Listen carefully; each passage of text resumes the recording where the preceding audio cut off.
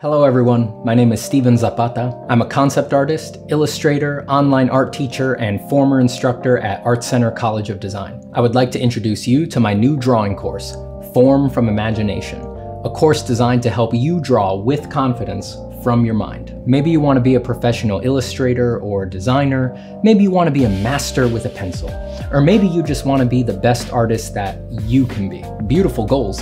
But it's not always clear how to improve the work that you do from imagination. Over the past 6 months, I've taken all of the little eurekas, tips, and essential exercises that gave me confidence drawing from my mind and compiled them into a sequential course. We start with the absolute foundations, covering the scientific nature of light and shadow, how to hatch, how to create flat tones, how to render spheres and cubes, and step by step, we move through combined shapes, complex shapes, organic shapes. We cover how to simplify extremely complex subjects like the head into basic shapes so that you can handle them more easily from your head. We look at how to understand and treat details. And by the end of these 14 chapters with over 50 video lessons, you'll be ready to do complex designs from your mind with fidelity and energy. And all the demos are done in pencil on paper, so you can do all of the assignments even if you don't have a fancy digital art setup. But I also have demos, instructions, and modifications to the assignments for those who do want to do them digitally. Here's how it works. Go to formfromimagination.com and sign up for the course. Download the assignment book and start watching the lectures.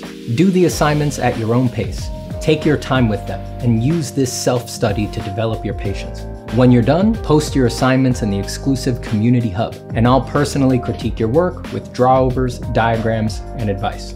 I want you to know, this course is no joke just because it's online. It is challenging content, and it is more complete than it would be if I was teaching this class at an art college as I have before. If I was teaching this class in person at Art Center today, I would just play these videos in class, knowing full well that they're the most concise, focused, edited, step-by-step way to convey the material. So I'm serious when I say, this course isn't just a substitute for a college-level course, it's better than a college-level course. And you don't have to pay thousands of dollars per credit and wind up hundreds of thousands of dollars in debt. So thank you for checking out the course, thank you for watching this and for your support, and thank you for drawing and making your artwork. The world needs it. I'll see you soon.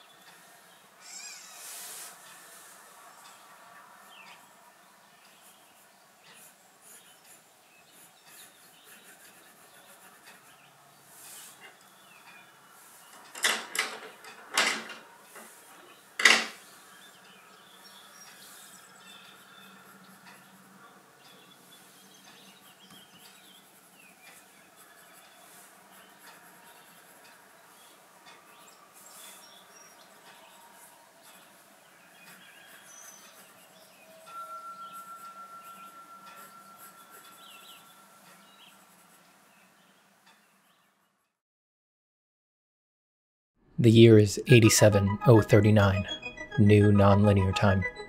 It's been 50,000 years since Steven Zapata's final art stream, but we still live in a golden age defined by the gifts his stream bestowed upon mankind. Faster than light travel, eternal life, Steven cloning, and the keys to a truly galactic human civilization. My name is Stave Satapaz, a reminder clone of Steven Zapata, an exact reproduction of his personality as constructed by an AI compiling millions of hours of his original art streams. By all accounts, I'm exactly like the original Steven's public persona, just more muscular, exactly as he would have wanted.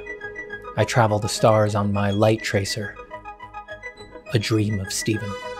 My crew is, of course, all clones of Steven. Some of my officers are reminders like me, but not all. Some are bioclones, and yet others are aspectoids, clones who, instead of trying to capture his full essence, amplify a particular portion of the original Steven's personality. We've spent hundreds of years drawing, exploring, and philosophizing while snaking our way through the stars, spreading the good word of design. But we've had another, secret mission as we've cruised the cosmos. I seek information on the legendary originals, Steven Zapata's true drawings that he flung wide across the stars at the end of his life on Earth, never to be seen again. My crew thinks I'm looking for them for the same reason all the other madmen do, because they would be valuable beyond all reason. But they don't know what I know, that a critical mass of originals in the hands of a trained reminder can provide a psychic link to the original Steven mind. Once I collect enough, I'll be able to fulfill my destiny and achieve psychological continuity with the original Steven. And through me, he will live again to usher in golden ages of art forever. Drawing Ascendant, the eternal chronicles of Steven Zapata. Lasting Legacy 1, Epic 1. We live in a golden age. We really do. You're living in a golden age right now because you're living in a time when I'm making art and talking about it. So I feel very, very lucky, or you should feel very lucky. And I feel very happy for you. I mean, what great fortune it is for you that I'm around and thinking about art and just giving out for free my incredible insights so that you don't have to work for them. Very, very good time for you to be an artist. You know, so low effort for you. It's like you barely have to do anything. I'm thinking it all through for you. This is great. Hello, everybody. Hello, Mr. Grinch. Hello, my good friend, Modern Day James. Hello, Marta Diaz. Hello, Hubs Junkyard. Hello, KC. Hello, Rappy. Hello, Battle Ready Babe. That's a good handle. Hello, Felix Sembach. Hello, Lo-Fi Sketches. Hello, Basic Syphilis 8. Good morning, good morning, good morning. We're drawing, we're sketching, we're having fun. Here we go, we're streaming. I've already been drawing for a bit today. I've already been drawing for an hour and 35 minutes today. I started this today over my morning coffee, and here we go, we're continuing it. Hi everybody, I can't believe there's a 14B pencil. Yeah, well, you know, it doesn't actually feel, I think after a certain point, I think really after 6B, you really can't tell much of a difference between an 8B and a 14B. Like, I think it might be I'm gonna go ahead and say it's probably a branding thing for the most part. You really can't tell much of a difference. Let me make sure I'm in focus here. My Vivid Plus. This drawing's just a little glassy gray right now, so it's not the highest contrast. Hello, Luna. Luna, did you ever know all I want is Luna? I am so ready for Luna.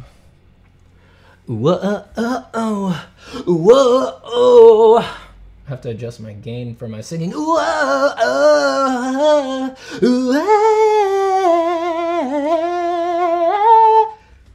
just clipped into the yellow right there. Just clipped into the yellow right there. Another day, another drawing. Another entry into the great annals of art history. Another drawing that will surely be displayed in the permanent collection of the Metropolitan Museum of Art in the official Steven Zapata drawing wing. It is both named in my honor and exclusively displays my artwork, you know. Not even really something we have to question. We just know that's the way things are going to go, and we're just making sure that that glorious time is all the more glorious. See, my camera is sticking out of my little mask for it. You see it there? You see it? Floating right there? There it is. It got out of the mask. I gotta push it.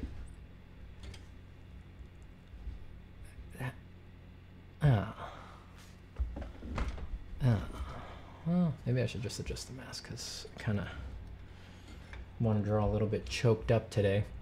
Hey, Steven! Damiano Cherry, what's up? Let me see if I close this. Nope, that's no good. Maybe if I shuffle it. Nope, I'll shuffle it that way. Yeah, that's just a little.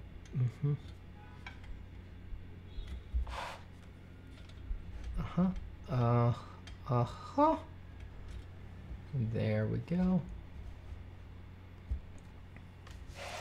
And we're all above board.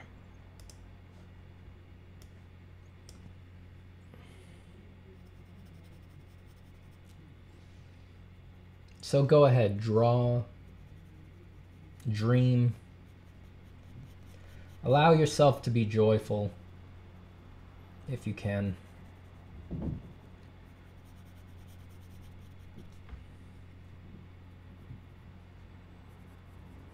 Draw whatever you want, draw freely. You know, today's the only day you know you have. Keep it fun.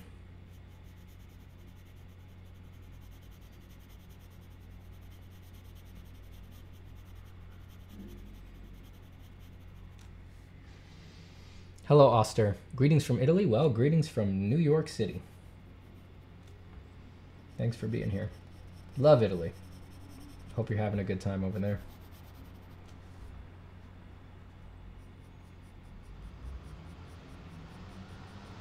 And that is a very artistic and beautiful place, I'll tell you what.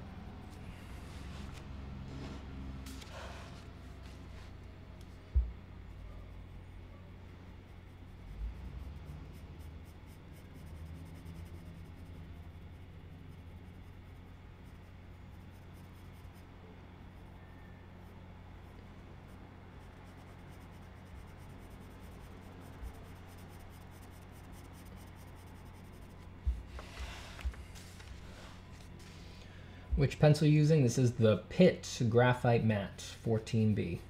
But I've only just started using it. I've done everything you see so far. Most of this is done with that. It's the 0.5 mechanical pencil, my favorite tool. I'm just using the 14B now to darken the shadows because the whole drawing is a little glassy. The shadow shapes are extremely gray. Just want to get them down darker, increase the contrast of the drawing overall. But then once I do that, I'll go back to the HB.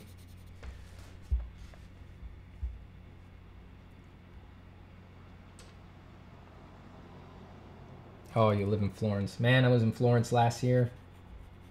One of my favorite places in the world, I'll tell you what. Art is everywhere. And yeah, it's mostly churches, but it's like, that's what art was back then. It's like, it's churches filled with Caravaggio paintings. I mean, it's not what you would normally think of as, oh, this is just a church, you know. It's the high level stuff, the real deal.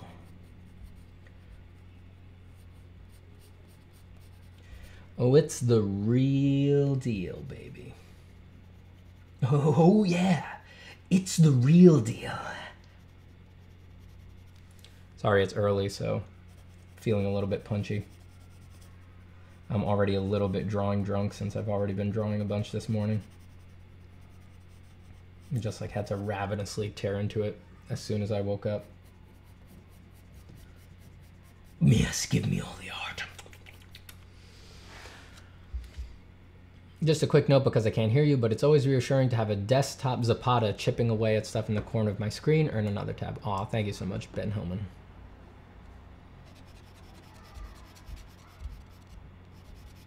Happy to contribute. Happy to be your little corner of the screen gremlin. Your by turns encouraging, discouraging, calm, angry art gremlin. I am a universe. I contain multitudes.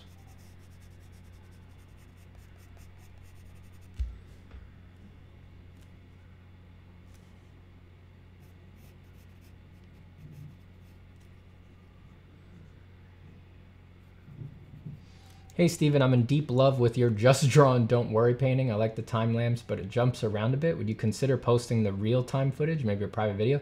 I don't have that anymore.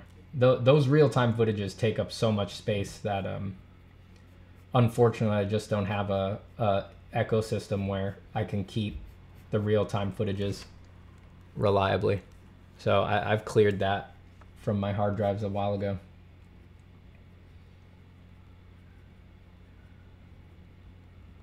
It's just I record those in pretty high res and they take a long time. So like the real time footage for a painting like that is like probably somewhere between like 300 and 500 gigabytes of footage. It's like I really just can't hold on to that stuff for the most part. Maybe someday.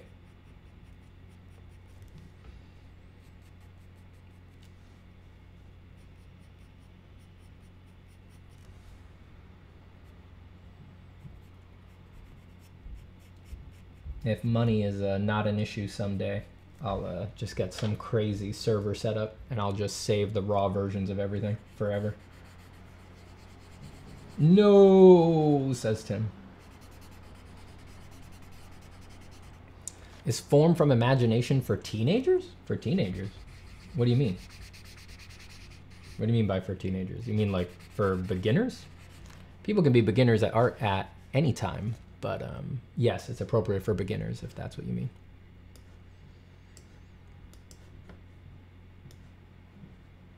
I don't think art content in general is generally gated by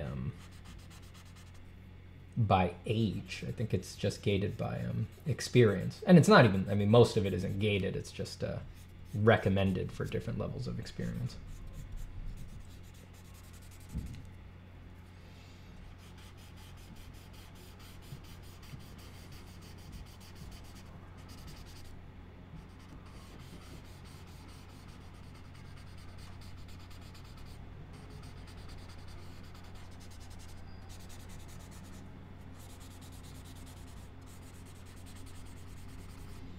Ben Enemy with the $3 Canadian. Thank you so much, Ben Enemy. Yo, drawing too. Good morning. Yo, I'm glad you're drawing, Ben Enemy. Thank you so much for the $3 donation. That's extremely kind. Ben Enemy, you're very kind to me, Ben Enemy. Thanks for the $3 buckarini, rottily do. Thanks, Ben. Yeah, when I get happy, I have to sing. I just got to.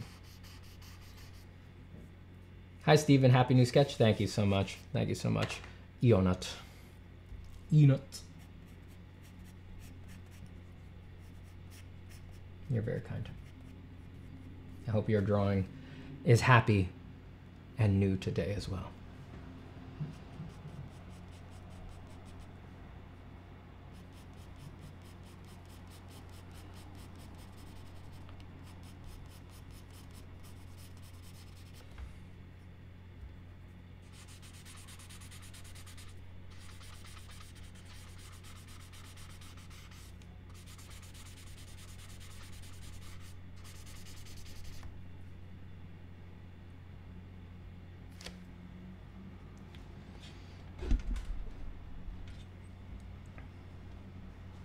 What are you sketching? Can't you tell?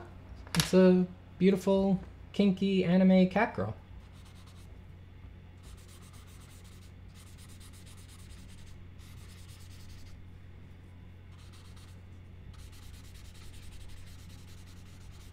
You know, it needs some work. It's gonna come along, but yeah, I mean, that's what I'm going for. Beautiful, kinky anime cat girl.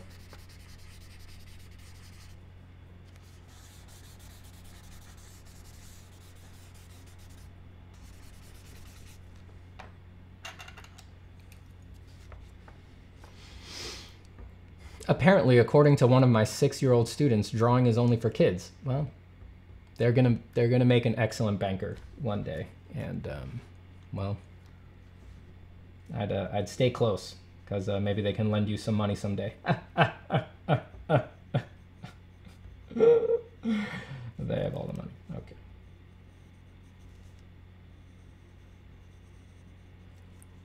They have all the money and they hate art.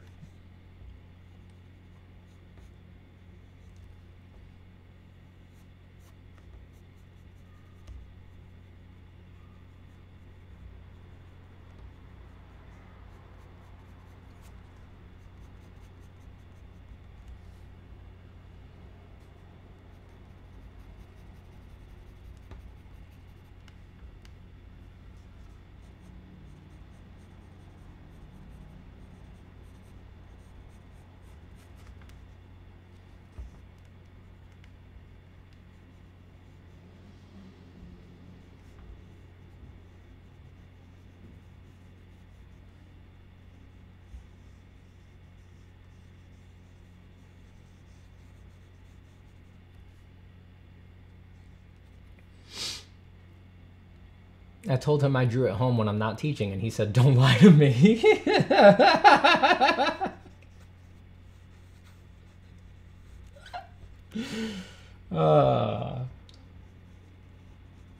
Right from the mouth of babes.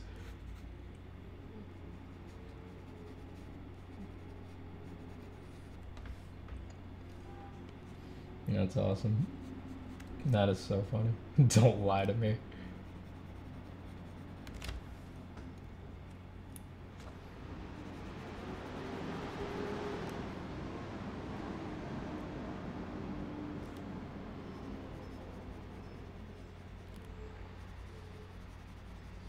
I feel like if they ever remake the film Society and don't hire you as a concept designer, it's gonna suck. Well, prepare for suckage. I'm not in the union, so I can't design for films. It's a very binary thing. You're either in the union or you ain't, so it's gonna have to be somebody like me, or somebody other than me.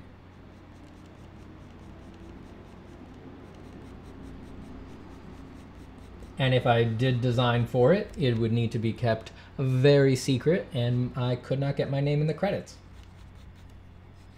I would have to go uncredited, or else they'll put the rat outside.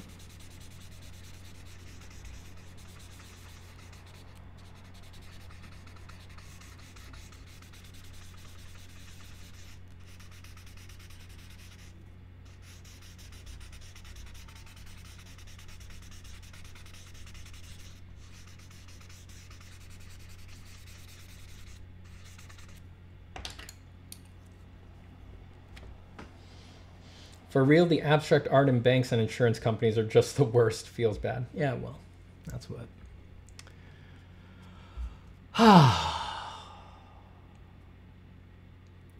It's just the state of the world right now.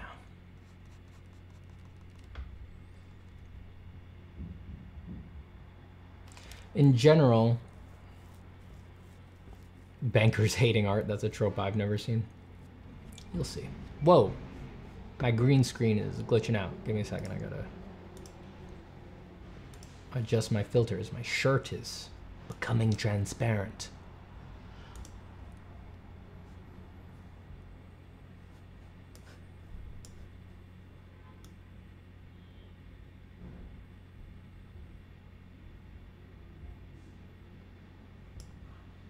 There we go. That's all right. That's close enough.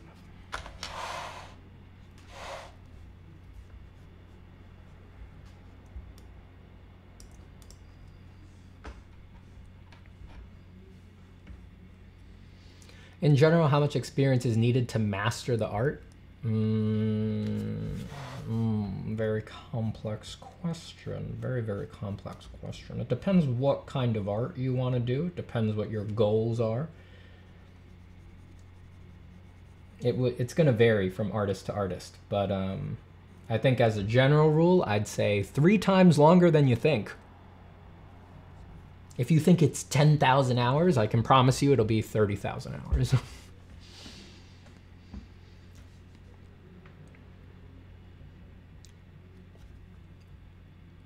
When I opened this video and saw the drawn face, I immediately had to mimic it. Mirror neurons are funny. Hell yeah.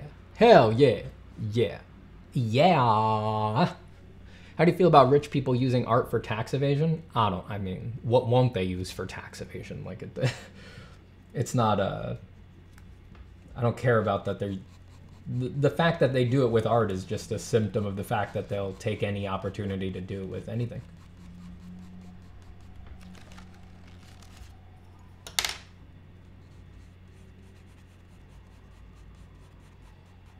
But, you know, at least there's people like me in the world who will pay their taxes. Keep this whole sorry system afloat.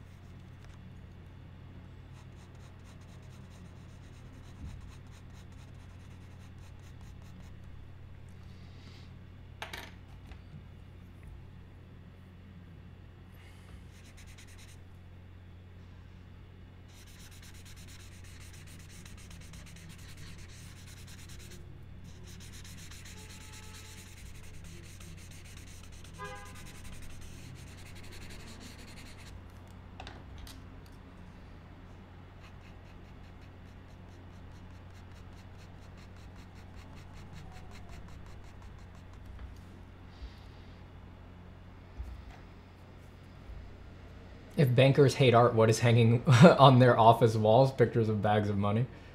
You guys have clearly never met bankers. All the bankers I know openly disparage me, my pursuits, and my concerns for the souls of artists directly to my face.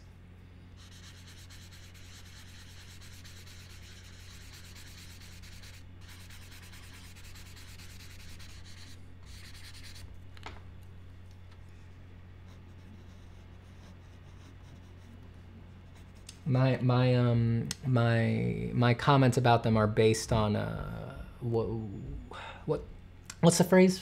Personal prejudice? Yeah, I think that's it. Personal experience and prejudice.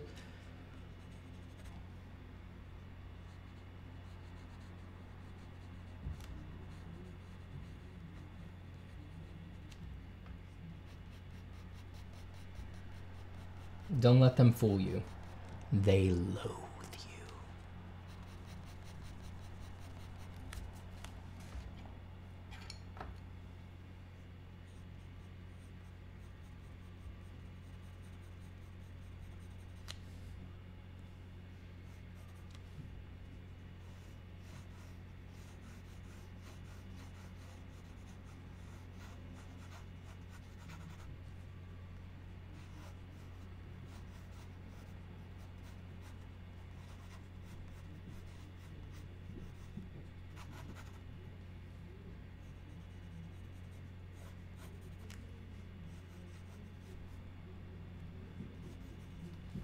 This is a more elaborate version of this idea that we worked up on stream a few streams ago.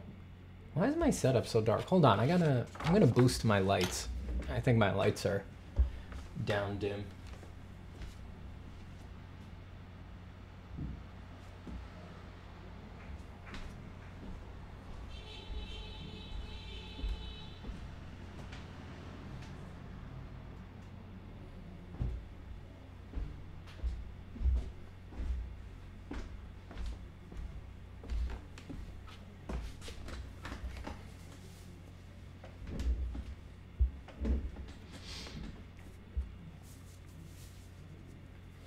Hi, Steven. Any, whoa, I'm behind here. Oh wait, now I blew out my camera. So I gotta lower that. Still, I think the drawing's just very low contrast right now, and I need to accept that. Hi, Stephen. Any advice to older adults who just picked up drawing? The early stages of learning and progression are so slow. It's fun, but man, my drawings blow. Huh? Just don't worry that they're bad. They're supposed to be bad. I mean, one of the reasons you respect drawing and want to do it well and love it is because you get that it's hard, that it's impressive and important, that the skill can be manifest on the surface, right? So don't ever forget that. Like, you need to accept that it's supposed to be hard. You wouldn't want to do it if there wasn't something to be refined, something to be built up, something interesting about making the progression. It's the same way that you don't, you know, it is the same as a video game on some level, where it's just like, if a game's too, like, well, a game can be interesting for its story, but let's say in a gameplay focused game, if it's not challenging, there's only so long you'll want to do it, right? So it's the same thing with drawing. So don't forget that it's supposed to be hard. Just accept it. Accept that they're going to be bad. You have to start somewhere. And if you were good right off the bat, you'd quit. You wouldn't be interested.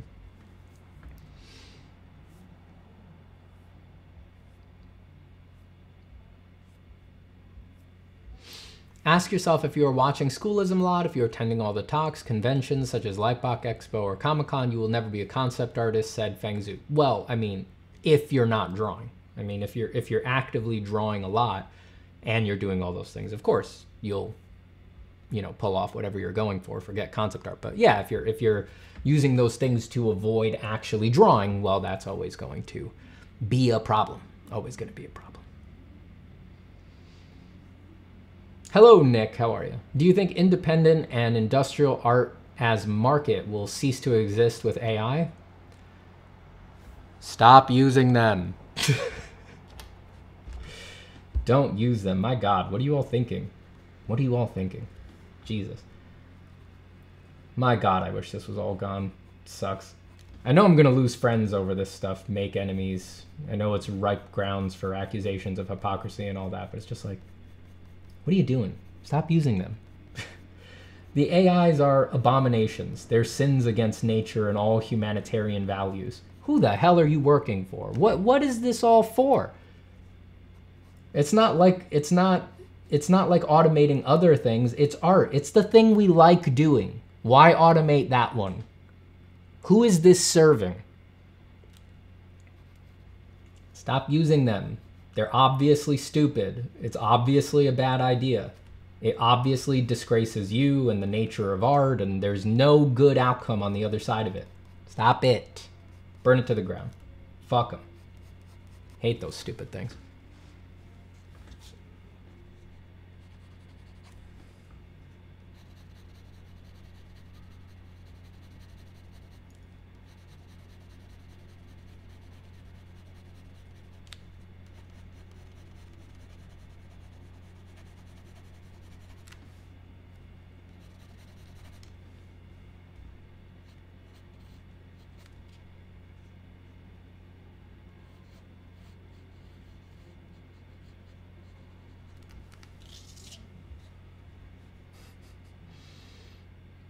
Oh my God, who the hell is that? The real Steven Zapata, very verified. Why does the excellent singing reminder clone think he is the original? Has no one told you yet? I hate to be the one to break it to you. Look, you're not gonna ever undermine my certainty that I am the original Steven Mind. And the consciousness that is occurring right now, what it feels like to be me, is the real deal, baby. No simulation, no simulacra, but the genuine article. You will find yourself to be the doubter. You will always be lost in the labyrinth of your own confusion, but I will always be steadfast, strong, certain that I hold the original Steven Mind.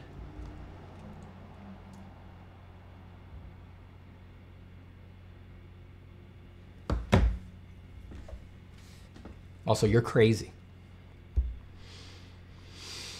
Do do do do do do do do do do.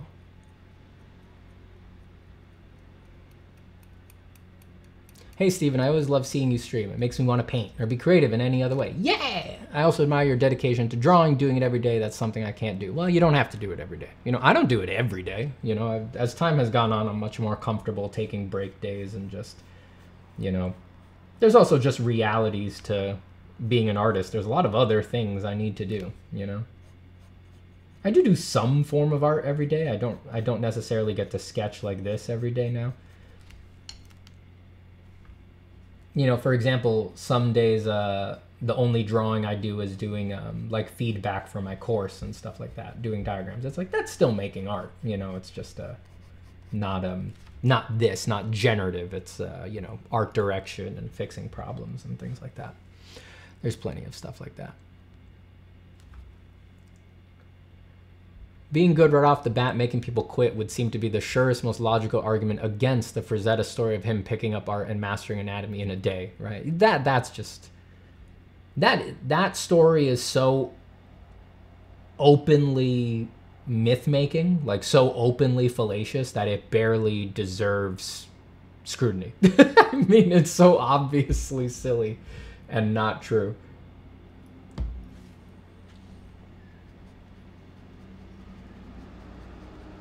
It's like, if Frazetta's talents were based on anything like that, there would be a billion Frazettas. It's just so openly fallacious, it's silly.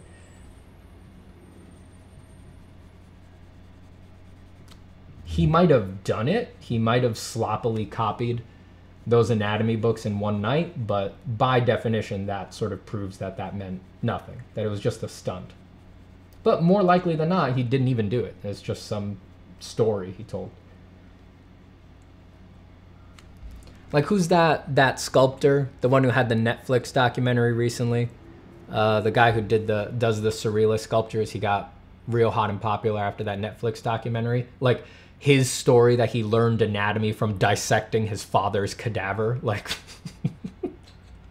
so obviously someone who has mastered the art of myth making and making yourself interesting so that people care about you as an artist. But to anyone with a lick of sense, that's clearly openly fallacious and silly. Yeah.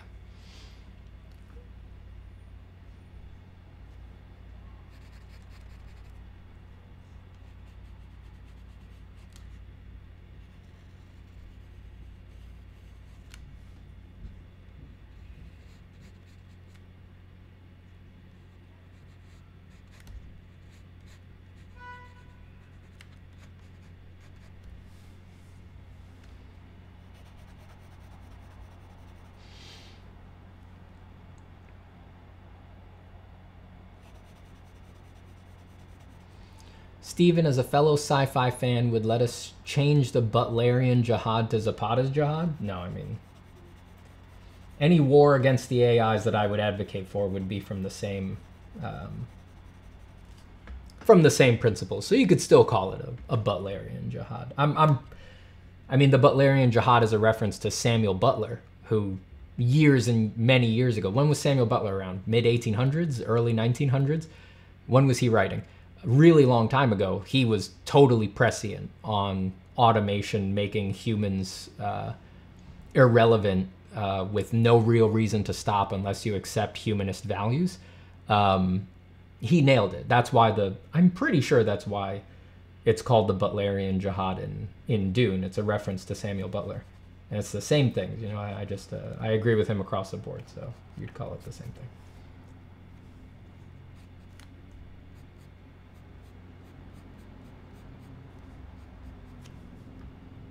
I'm digging this drawing, sir. Thank you, Raynola.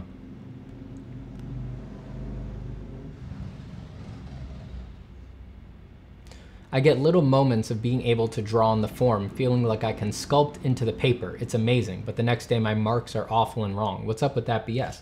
Well, the feeling is the North Star. You want to cultivate that feeling. That feeling that's the real drug in art. That's the good stuff. My course, Form from Imagination, really prioritizes achieving that feeling as you go through it. I think it's super important. But just because you feel that way doesn't mean you're going to make perfect drawings. It tends to help because you really connect with the drawings, but it doesn't mean you're going to make perfect drawings. But you can't give up on the feeling. That feeling is born from drinking your own Kool-Aid on a really intense level, from believing the thing you are crafting.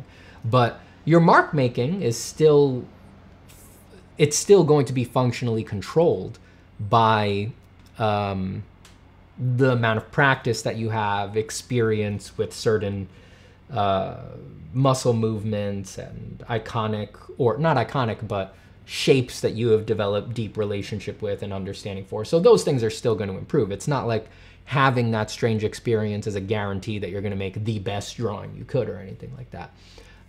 So just keep rolling with it, but never lose that feeling. Always prioritize that feeling.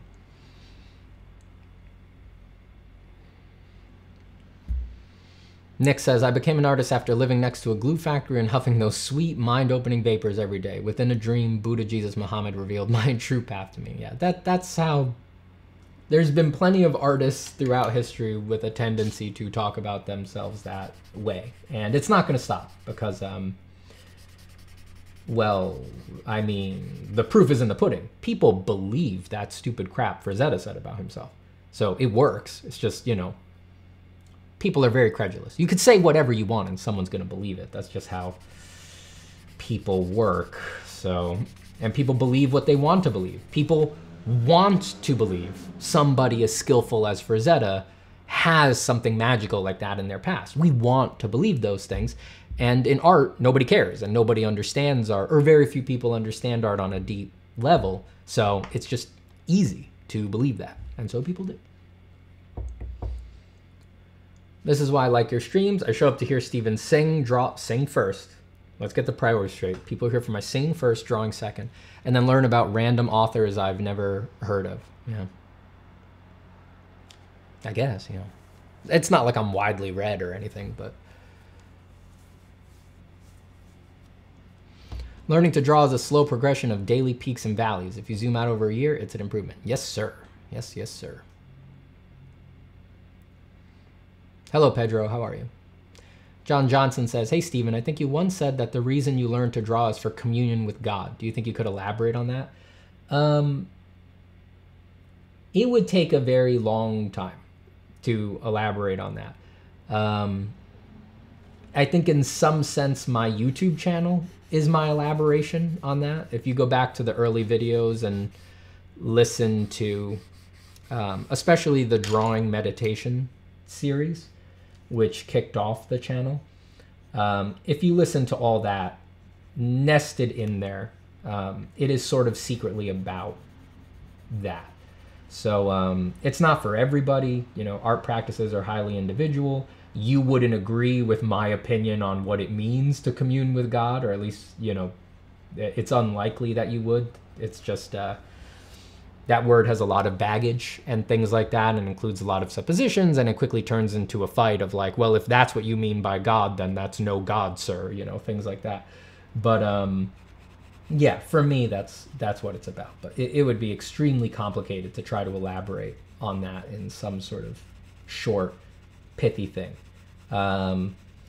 If I had to defile it with a gross simplification, I would point at I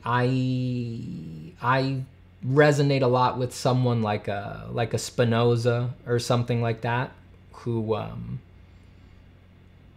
finds God to be so deeply ingrained in every tiny earthy thing, accept that as an axiom, and then I personally have found the act of drawing to be the most direct connection biomechanically between myself.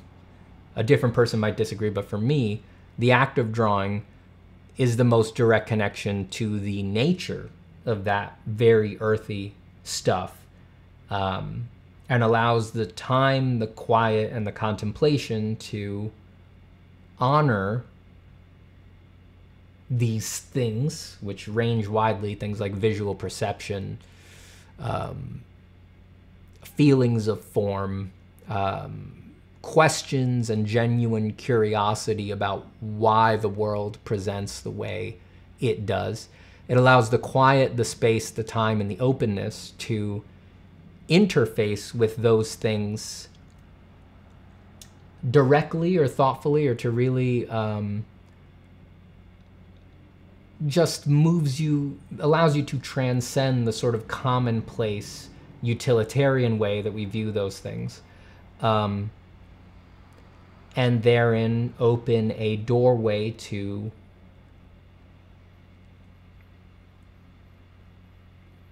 well, it seems foolish to try to put into words what is on the other side of the doorway.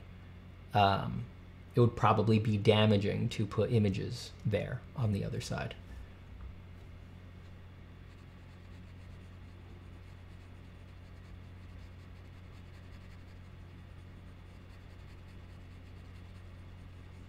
But that's just for me.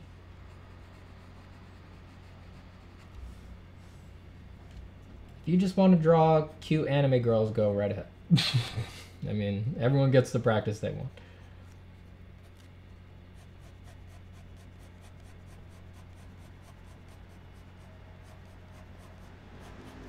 That's just why I like it. And when I veer away from those things, I feel lost, sad, confused, and diffused. Confused and diffused. And when I reorient myself and move back towards those things, my life feels like it makes sense. I feel aligned again.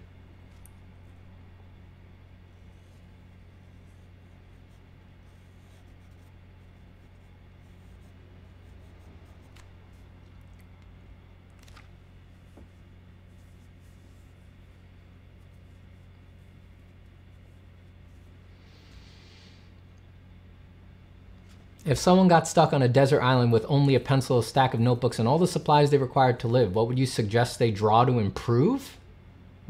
Asking for a friend? What options do you have? Draw what's on the island. Draw coconuts. I got nothing for you. I mean, very strange situation to be in. Draw what's on the island and then draw what's in your mind. Draw a rescue ship. See if you can conjure it. Make it as vivid in detail as possible.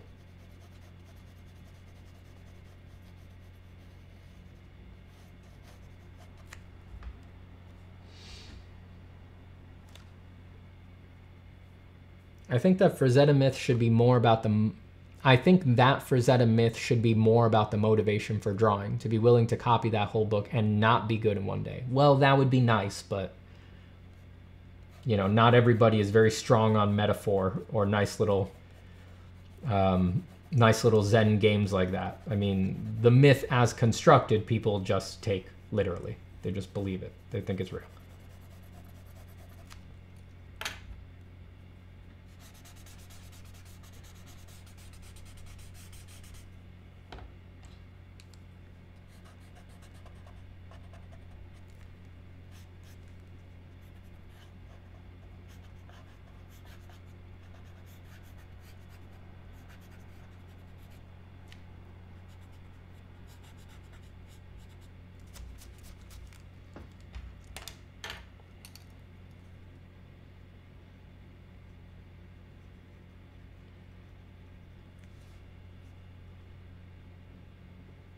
Draw a face on a volleyball, yeah.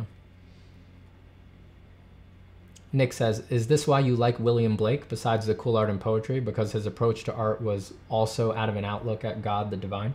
Yeah, I mean, that contributes. I mean, the art is definitely... well, the art would be enough on its own for me, but it's hard to imagine that he could have got to that art without that background outlook.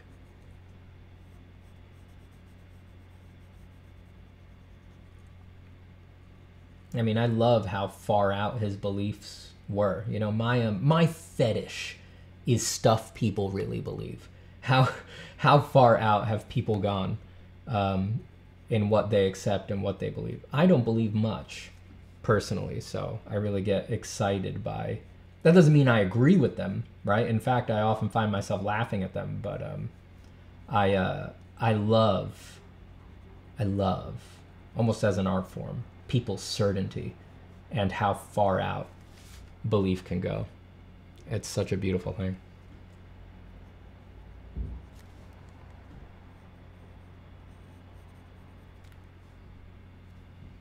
I'm more of a mystified by the mystery of it all kind of a guy, and I'm very slow to say definitive things about anything.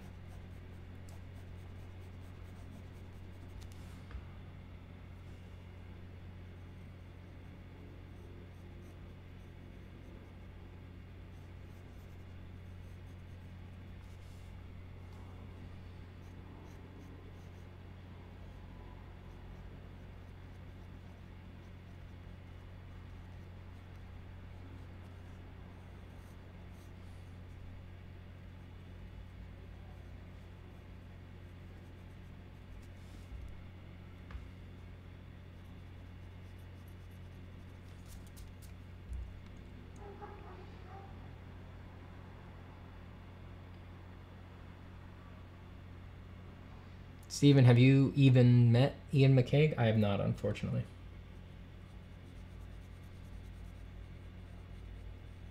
I've listened to a lot of his talks, and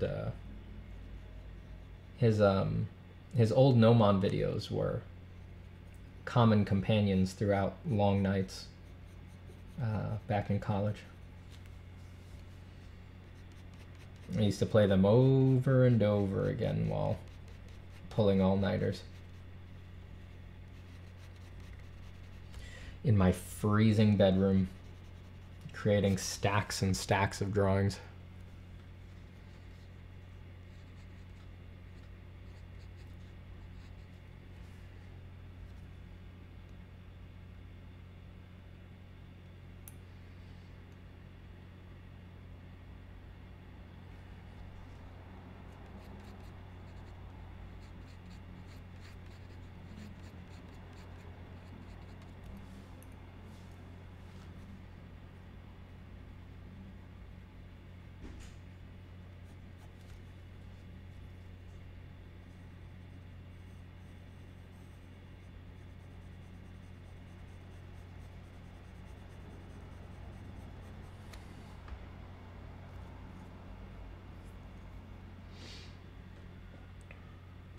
The real Steven Zapata, very verified, says, the more one claims to know about God, the less they are likely to know. Why not choose a different word? Knowing the perception of what the word God implies has been destroyed by religion for most. Yeah!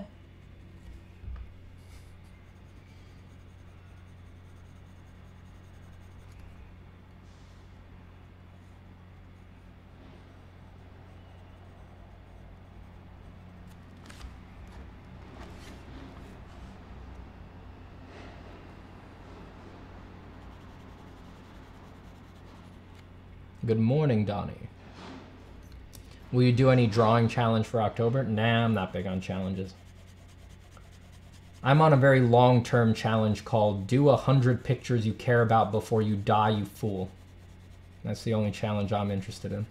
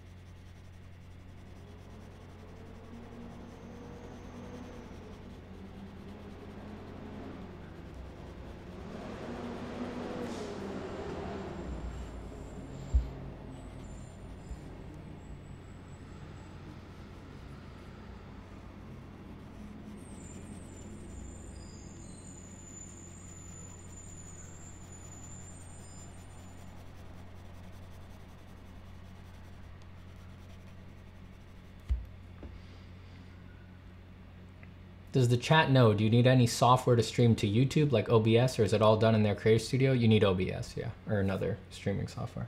I don't think Actually, I think you can if you stream from your phone, now that I think about it. I think if you do it from your phone, you can go live just from your phone. But if you want to do it from your desktop, I think you need an outside streaming software.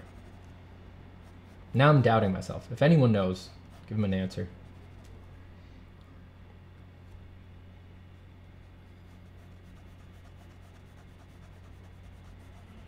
How many out of the 100 have you done? Maybe 6.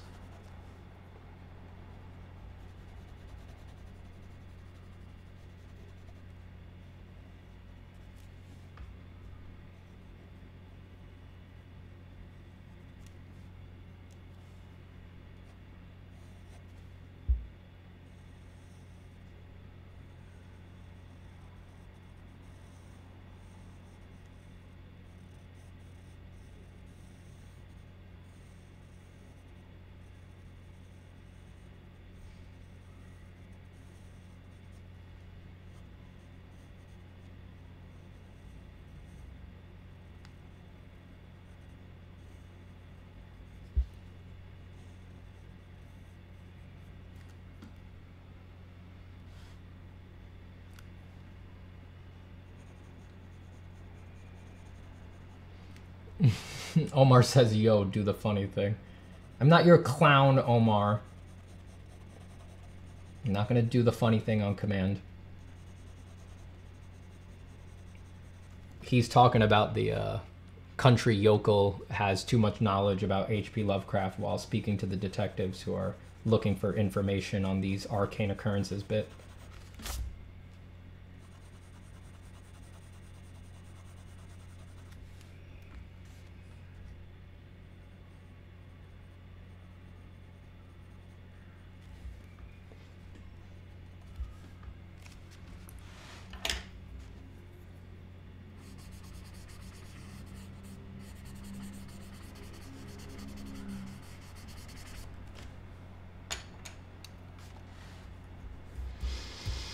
Steven, you are what we could call a master. Are you still trying to improve? Jesus, I mean,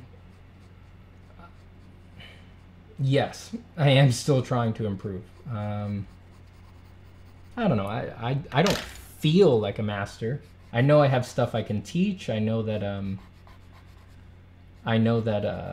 I have facility and skill, but you know, it always feels the same way. You know, I don't know how else to put it. Like, you're, you know, the gates to despair and confusion and dissatisfaction are as open as they ever were. It's just, it's actually the mental warfare that I've gotten better at over the years more than anything else. You know, I'm just, it's not my skills that prevent me from sinking into those things. It's my changed relationship with them and getting better at handling myself as an artist. I am still actively trying to improve. I mean, if you're an artist, it's like one of the reasons I think that you are an artist and you feel compelled by it is that you can always imagine something better, right? So that ability of mine has only increased with my knowledge and with my increased acuity of visual perception and imagination. So I think something's wrong if you reach a point where you can't imagine better things, you know?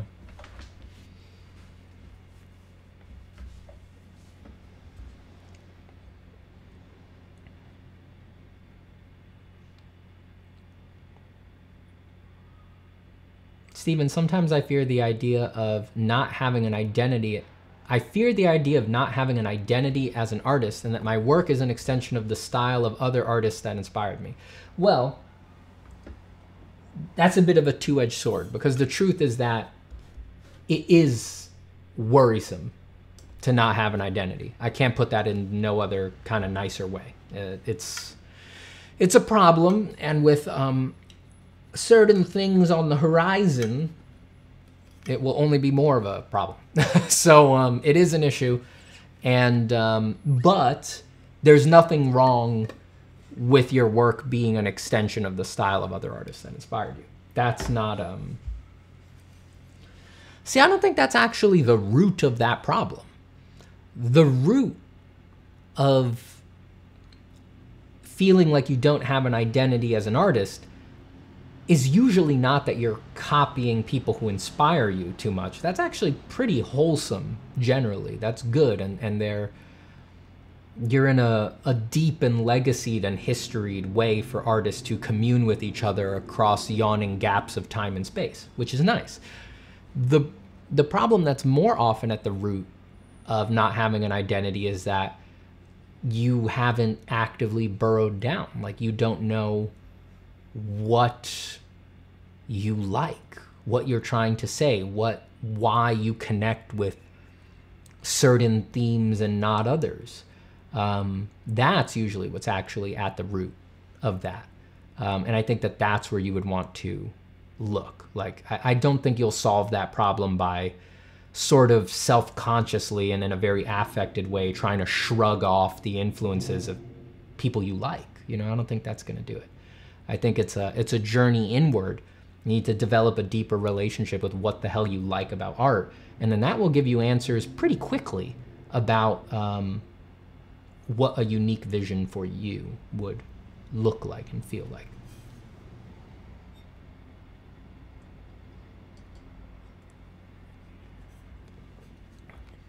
I forgot the question I was about to ask. I thought that was the question.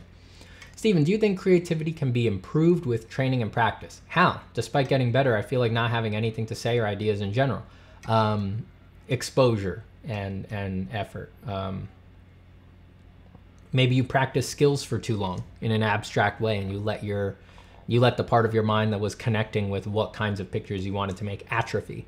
Common problem. Stop practicing skills. Go turn off everything. Turn off ArtStation, uninstall Instagram, stop looking at everybody else's stuff for a while, right? You'll still carry your influences with you and everything like that, but stop looking at so much stuff which you probably react to with a spasmodic reaction that just says, I gotta render as good as they do. Like, just, that's very low-hanging fruit.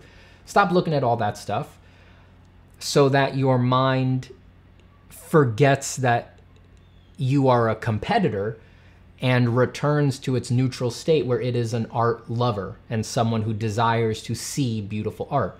Starve yourself of beautiful art so that the only option left to see any is for you to make it. And then that will often jumpstart your brain into wanting to make the kinds of pictures you wish you could see. And that's where you want to be as an artist. That's the sweet spot, you know? Omar A says, Steven, do you use an under-desk fan? What, Omar? To fan my sweaty balls? Is that what you're implying, Omar? You scandalous little wretch. Let me tell you what, I've got a 6-fan setup over here, and it's all pointed right into my crotch. Psychopath. What's wrong with you, Omar? Who asks questions like that? Fucking loon. You frickin' loon. You're an insane loon. Sorry that the stream went completely not safe for work now. Now we're on the other side of the not safe for work barrier. Now I can just say disgusting things.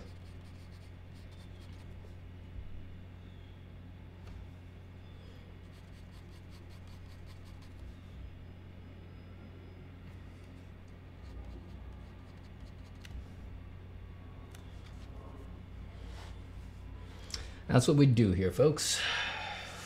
Rapidly oscillate from philosophy to ball jokes. Just like an oscillating fan. That's what we do here. Just like my fans oscillate between loving me and hating me. Would we have it any other way?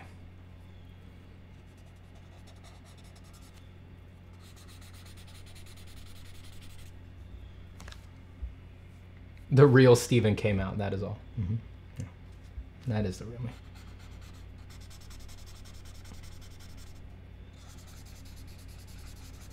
me.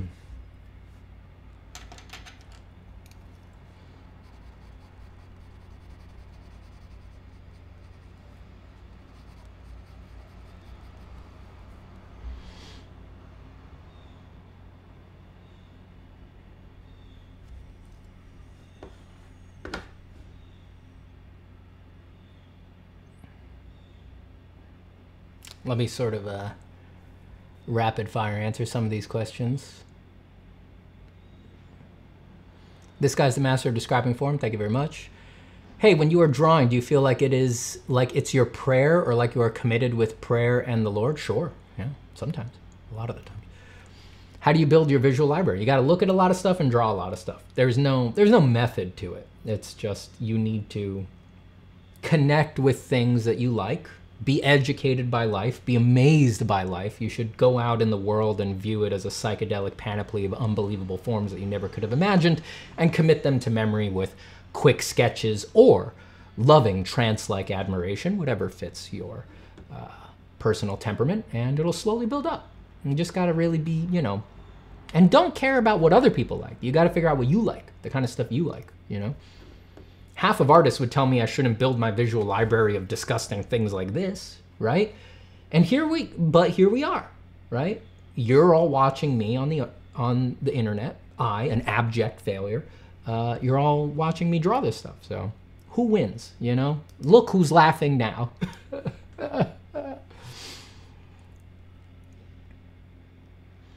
I wonder who would be almost a master. Where do we draw that line? Or it's just if a person wants to call you a master at your craft, it's the opinion of the people or the masses. I mean, I think that's what it is. Like, you know, like I said, like if when people in the chat and stuff like that call me a master of drawing, it's like, it's very sweet, but it lands as irrelevant when you've been doing this for as long as I have. Like that doesn't mean anything. I read that as you really like the work, but there's no objective criterion for being a master or anything like that. So when someone says something like that, I just get a warm glow, not some big megalomaniacal glow. I get my megalomaniacal glow from other things. But when someone says something like that to me, I get a glow just from that's nice that they really like it. You know, there's no way you could prove or even really disprove that you're a master. Those are just words, you know, and it's too product focused. You know, art is about the process, about enjoying what you're doing.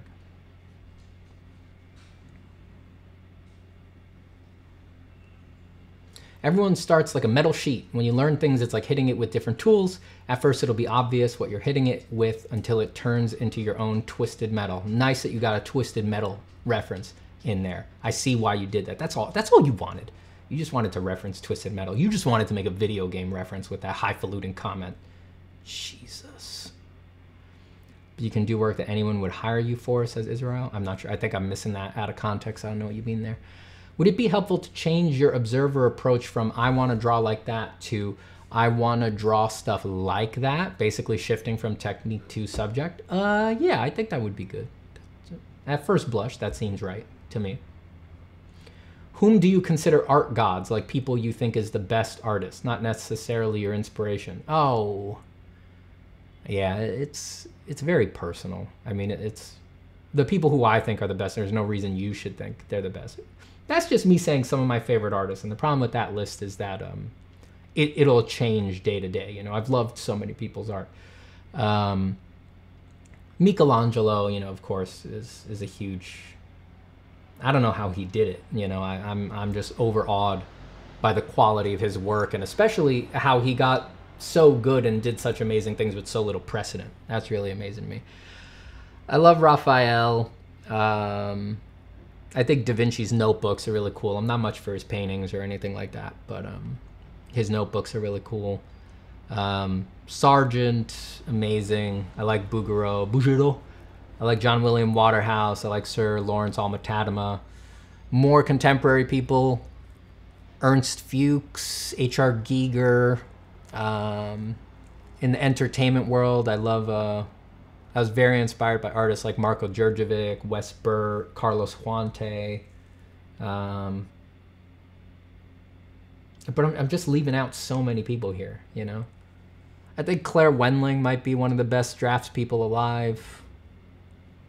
Craig Mullins, of course. Jamie Jones. Yeah, I mean, there's a lot. That's a huge list.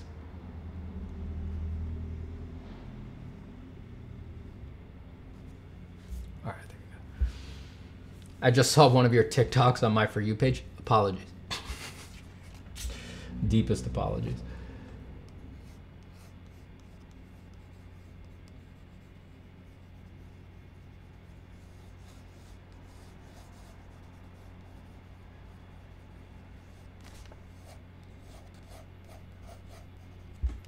those were a lot of fun to make, but I'm taking a break for those because I took all the apps off my phone. Taking some me time. YouTube's all right because it's not really a social media network, you know. I think it's more wholesome to be here sharing than it is to be consuming, but yeah, I took all that stuff off my phone, so I'm not really engaging with it right now.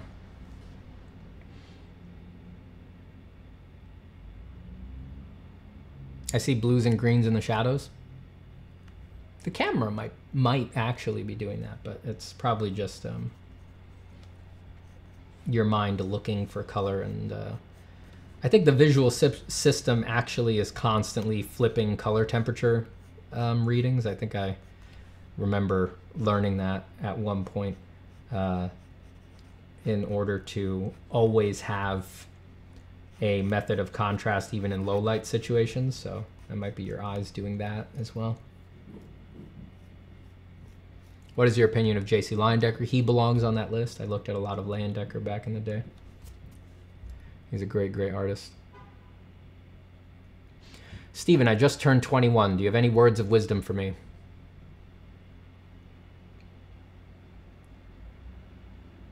You know, the number one regret that like a theme of regrets that I see people having is living the life other people wanted them to live instead of living the life the way they wanted. Just trust yourself. That's what the world needs more than anything else.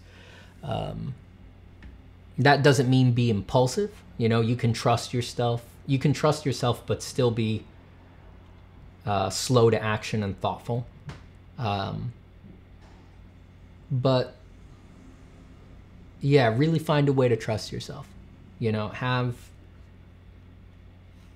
confidence that you are vaster than you know, and that your instincts, your feelings, and the things that you have inside, and your impulses that what other people say are not for you and things like that are not misguided, but important. And like I said, that doesn't mean just react to them all the time, but honor them. I think especially for an artist, that is quite important. I think that's very important for an artist. And I think it's a good thing to get used to doing early on. The world is very inclined to make you boring as an artist. The incentives that are out there are much more amenable for people who want to be unctuous, obsequious, servile little quims that will just do anything that anyone will throw them a penny for. And this undoes the whole endeavor. This destroys the heart of art. So get used to surviving in solitude. Get used to not being understood. Become good company for yourself. Develop your own inner steel, and this will serve you well throughout the years. Now's the time to do it. You're young. You're flying under people's radars. Expectations are low. Take advantage.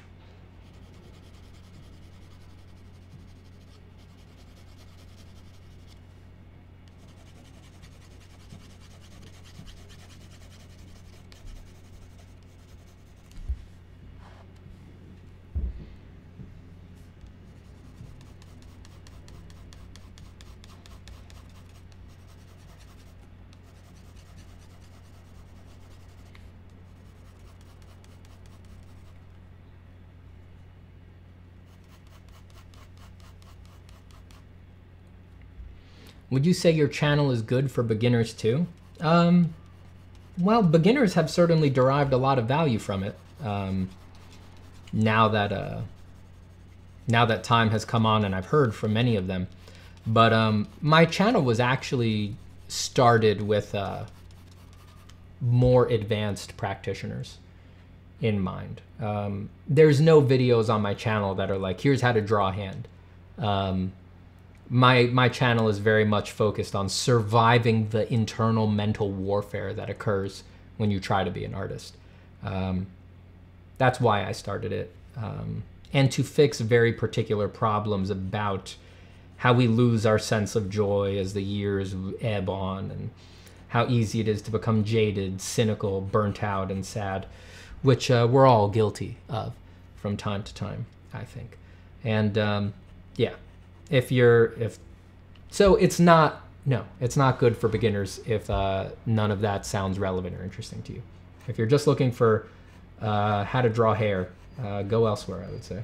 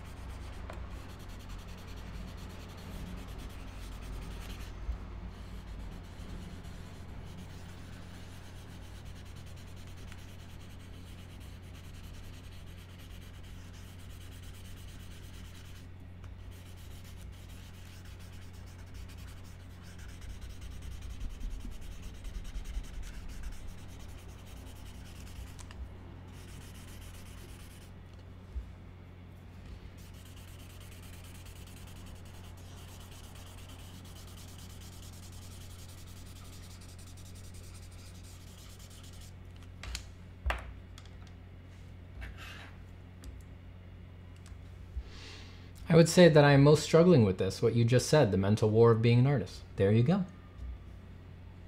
You know, the thing is that those feelings can occur for everybody. When you're a beginner, when you're a master, when you're intermediate, it doesn't matter. So if you have those feelings at any point, yes, I think the channel is good for you. It's for a particular type or someone going through a particular phase.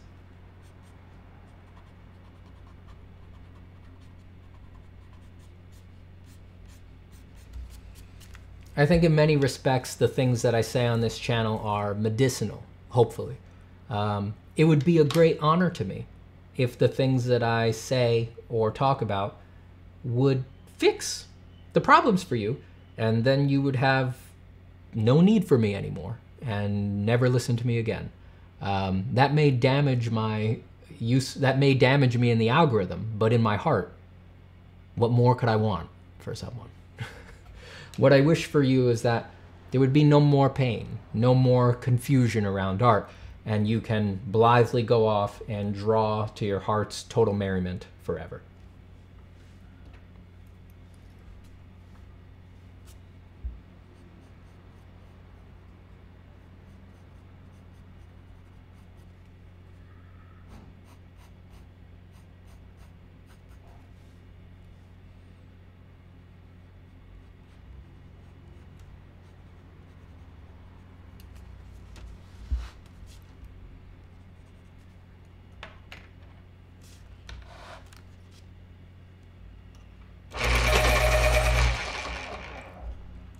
To which Ephraim says, bye, Stephen. Goodbye, Ephraim. Enjoy the rest of your life.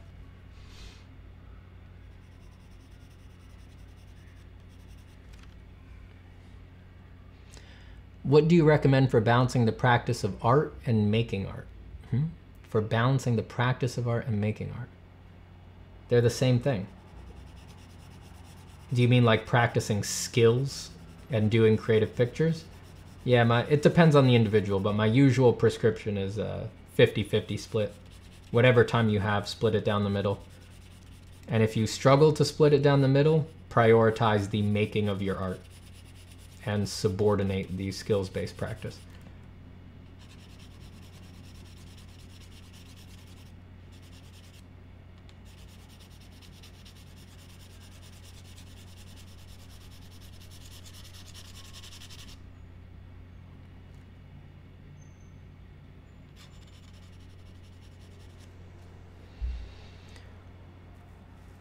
Sending you much love, Steven. Keep on pushing the true values of art and spreading positivity. I will try. Wish I could draw. I'd never stop. You can draw. You just already assume you will be dissatisfied. So I think you should pick up a pencil and try it. How do I draw hair and hands? Sends Alan Lawrence.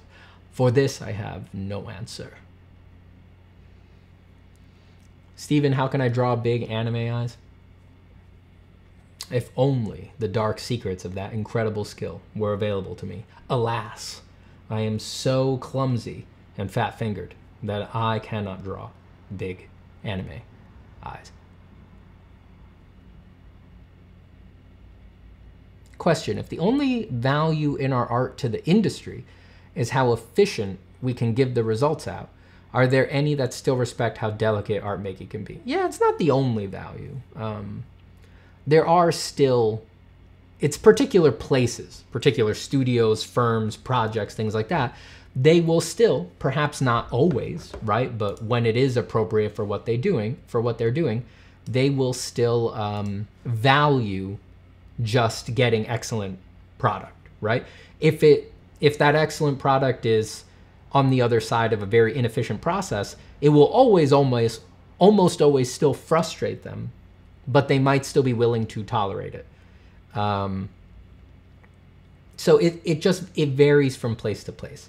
I will admit that yes, you know, just because of the incentives around the way these markets have been designed and capitalism, et cetera, yeah, they will, most places, the standard will be valuing efficiency, but it's not everywhere. And if you want to be in one of those places that really values the high quality product, you will need to put in a lot of work to find it and to carve out your place for it. It's not an easy thing, I must say. But yeah, I don't want to give the impression that that doesn't exist at all. It does exist.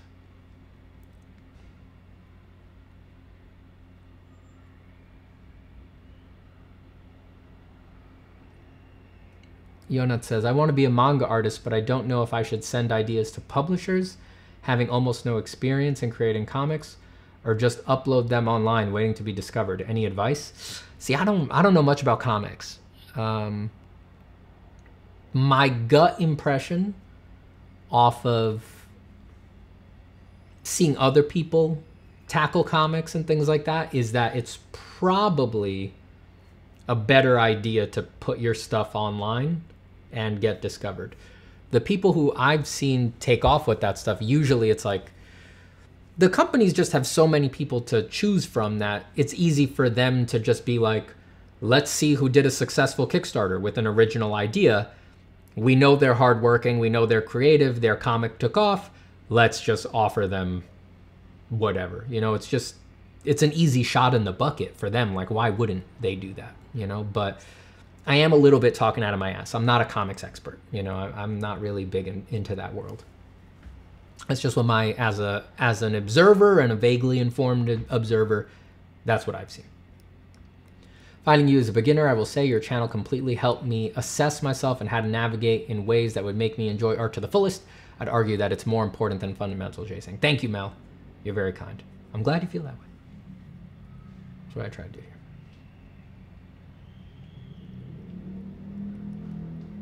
How do you keep consistency when drawing a figure's head from different angles, realist way? When just a minor proportion error, distance between eyes, for example, can completely change a person's face. If it's for like a character or something that you're doing for a project, my usual advice is sculpt it in clay. If you really understand what that character looks like, even if you're not a sculptor, you'll be able to sculpt it in clay. If you fail to, you know, after a little bit of familiarity with this is a hard clay, this is a soft clay, like very little technical knowledge about how clay works, if you simply cannot put a basic clay version of it together, it's not because you're bad at sculpting, it's because you don't understand the shape of your character. Or you have tricked yourself into thinking your character has appealing shapes from the drawing, and then when you go to sculpt it, you realize that it's a mushy, walnutty mess because you didn't actually refine it. So if you actually have a good character, something that you understand clearly, you'll be able to sculpt it, and I think you should sculpt it. And then you just have it permanently. You can put them up on a shelf somewhere, and whenever you need that character, you can just rotate it around. I have some 3D knowledge, so when I have needed to do stuff like that, I just do it in ZBrush, right? But clay's perfectly good.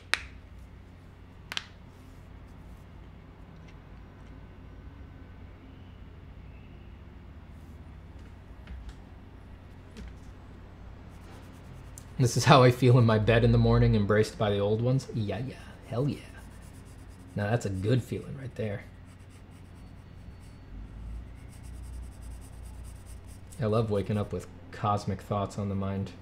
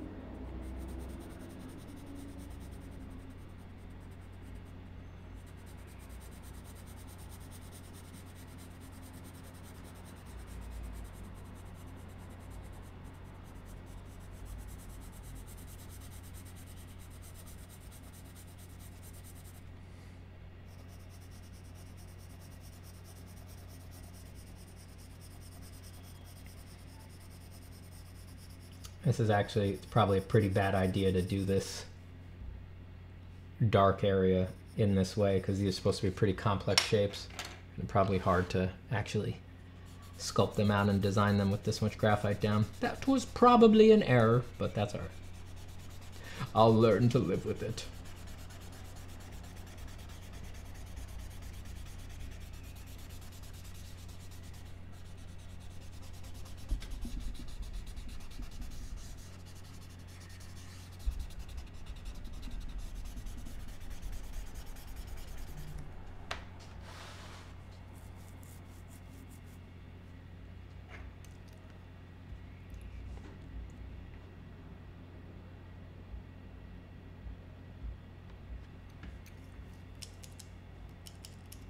Hello, Joseph. What up, fam? What you drawing today? Just a cute, kinky anime cat girl. Just keeping it light.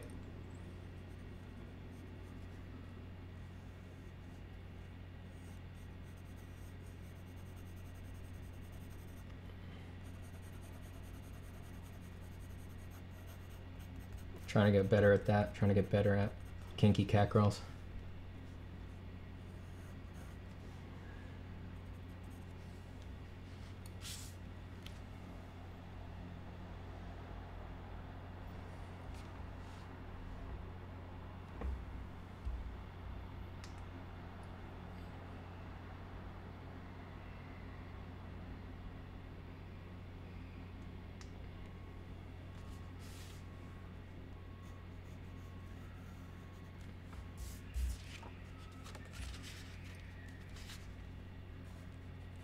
Found this video by mistake, but I don't regret clicking it.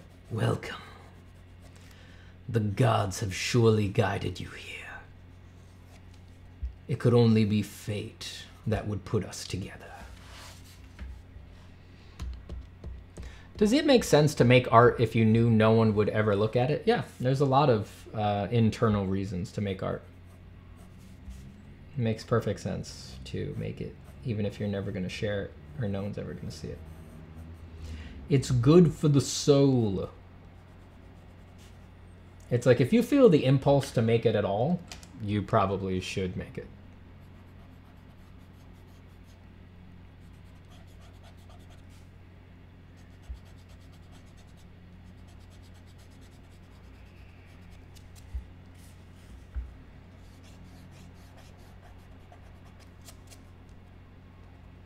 How clear of an image do you have when making these illustrations? And is being able to put exactly what you have in your head on paper a level you're supposed to reach? I don't have a clear image. I'm mostly just reacting to what I put down on the page. And I don't think it's a level you need to reach. I can visualize things very clearly in my head, but I very rarely like actively do while I draw. I mostly just react to my sketch as I do it. And just react line to line, shape to shape, feeling to feeling. How did you learn to draw anatomy so well? A ridiculous amount of practice, my friend. A ridiculous amount of practice. You'd hardly believe it if I told you. And even if I tried to list everything I did, I wouldn't remember half of it.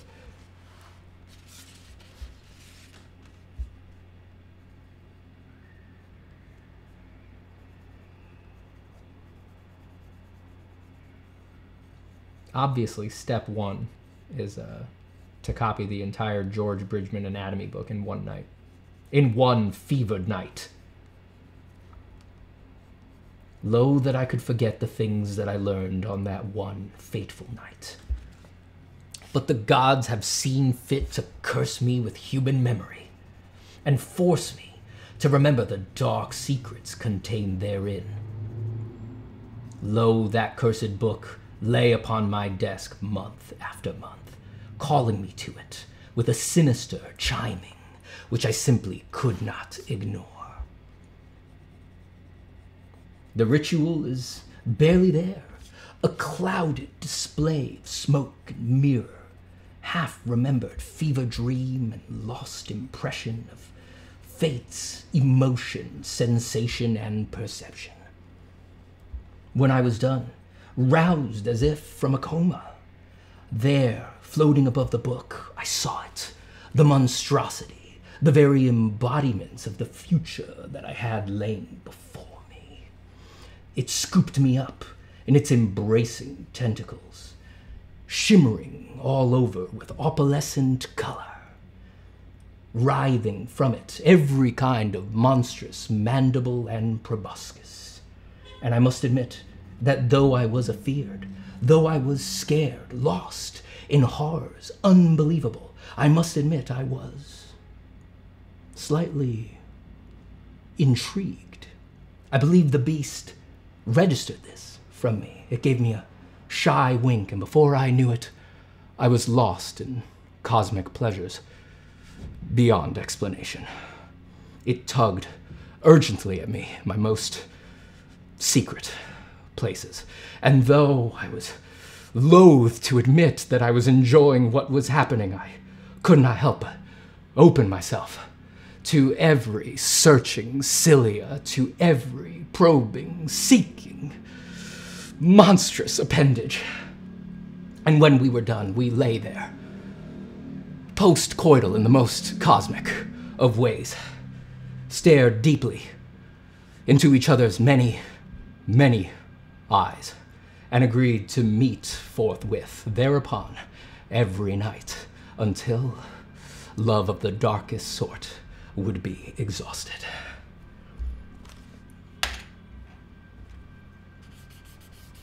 I just want you to know that's all I do all day when I'm alone. When I'm not on stream, I just walk around my house all day saying things like that to myself. Yeah, I'm not the coolest person. Coolest person.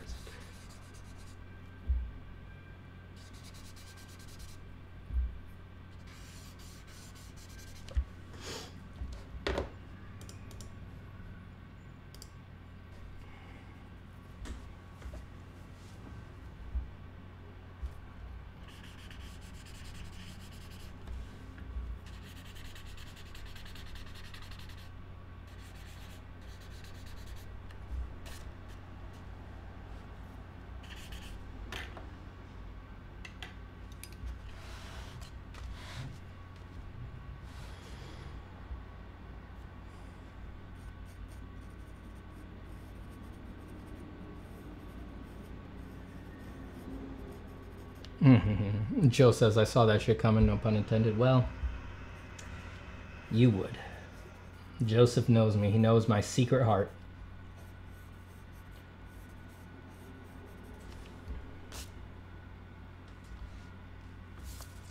He knows that for all of my pretensions and projected prudishness, all I really want to do is write erotic, Lovecraftian love fiction. Love fiction, fan fiction.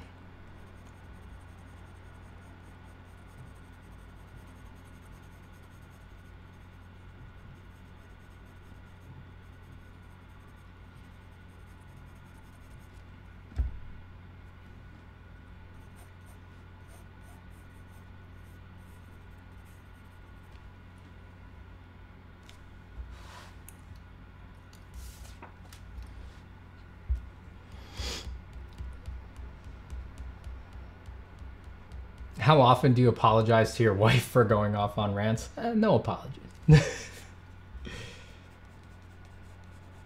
She's a saint for suffering me, but we're well past the point of apology now.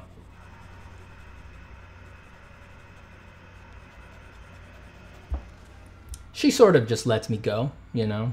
She's doing something important on her phone, like planning something or dealing with some actual practical thing that we need to get done, and she just completely tunes me out as I babble in the corner.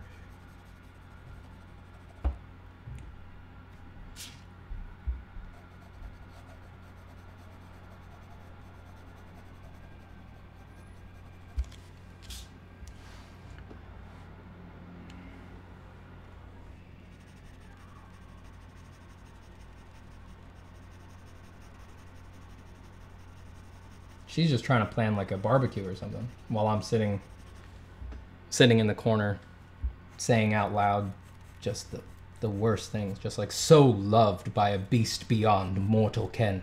How could I keep myself from erupting suddenly? She doesn't even register it. My sister has the same policy. They don't even know what I'm doing half the time.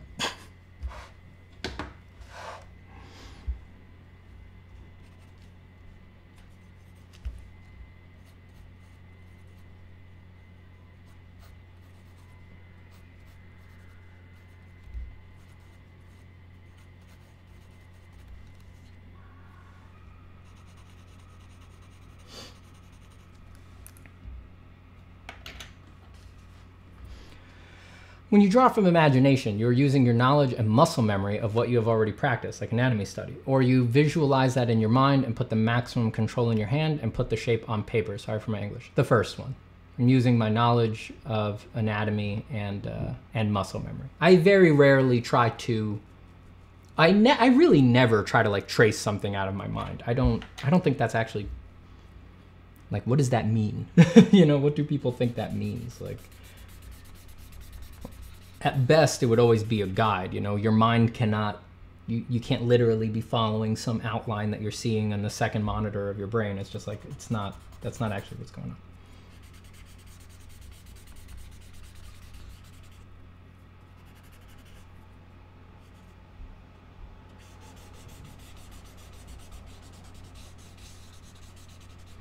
How do you know that all the things you say walking in your house, it's not just part of a ritual to invoke a cosmic creature, Stephen? Would that I could. Bring it on, baby. The body is ready. And I will perform. Do you think I wouldn't give it up to a Lovecraftian monster? You don't know me. That just lets me know that you have no idea who I am.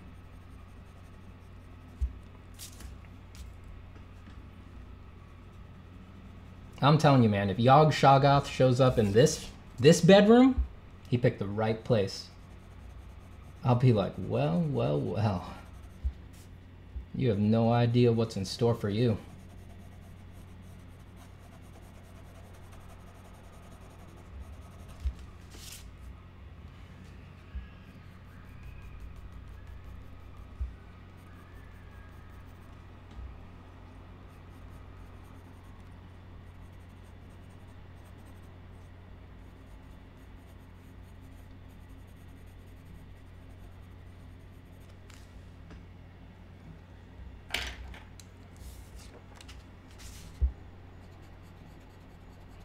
It ain't going down like that.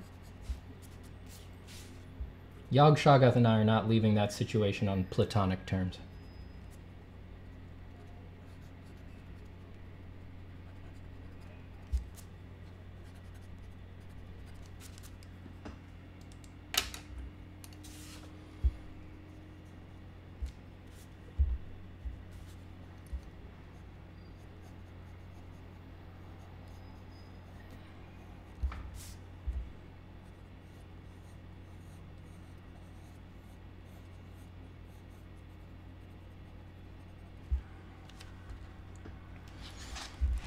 Steven, do you have a creative process to make drawings like these? It's honestly incredible. I mean, the process would by definition be kind of loose, you know? I mean, at this point, drawings like these are very intuitive for me, you know?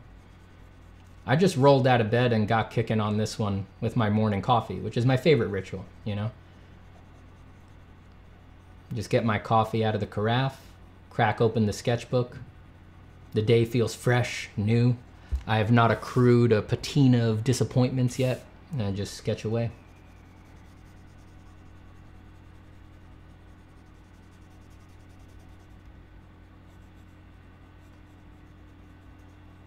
But it's all very freeform, very relaxed, very happy. I would say joy is a very important part of the process.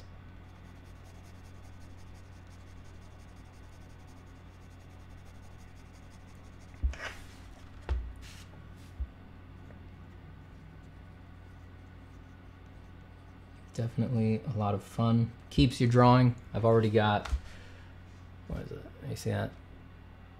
3 hours and going on 10 minutes of drawing on the clock, even though it's only 11 a.m. in New York City.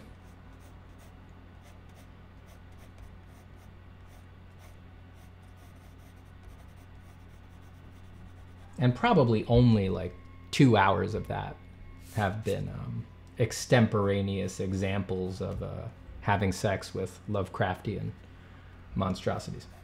I've probably only spent 2 hours of that time doing that.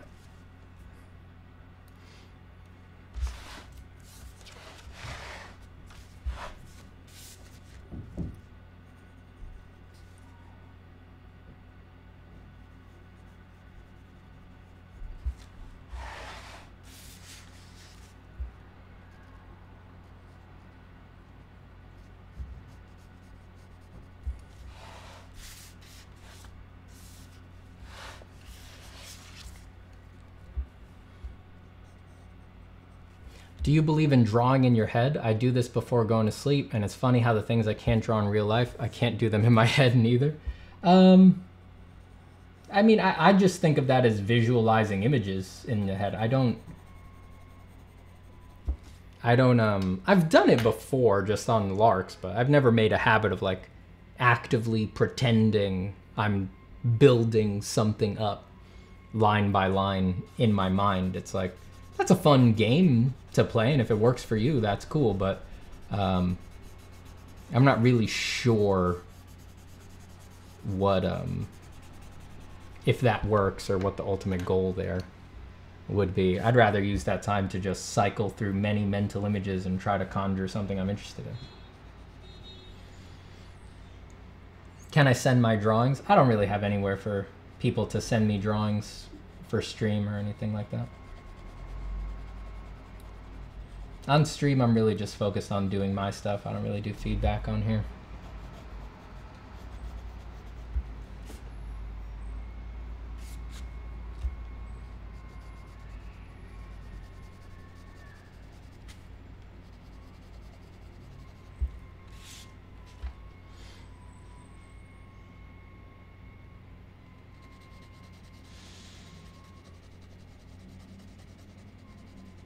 New York City, Steven either has a huge penthouse or he and his wife sleep in a bunk bed. Well, we don't sleep in a bunk bed, but I am desperately trying to move.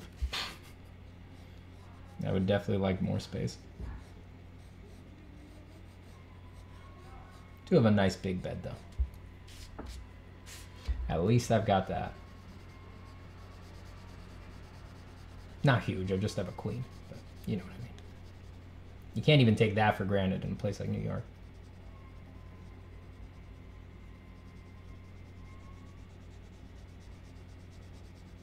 New York apartment listings, it's like, you could fit a queen in this bedroom. It's like, yeah, nothing else. Who wants literally just a mattress inside of a room? Like a prison cell.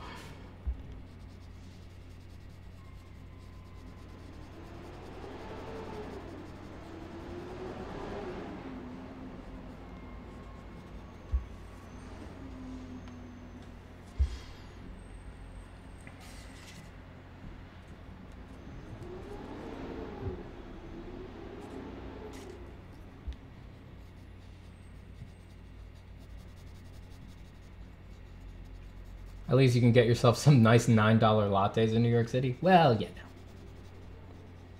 I know the spots around me. I can get a $6 latte. I know where to go to get a $6 latte.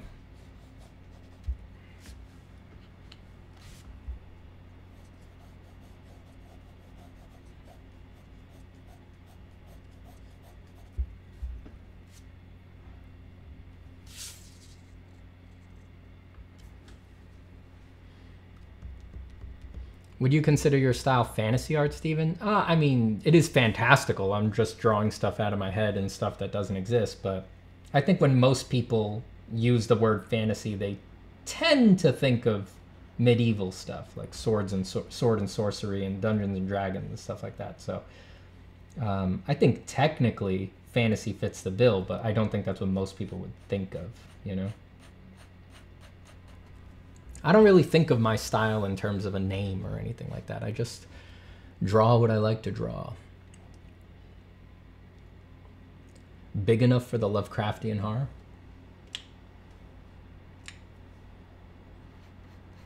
Look, as they say, it's not about the size of the boat. It's about how willing you are to engage in occult and arcane rituals that please the esoteric horror that is consuming you.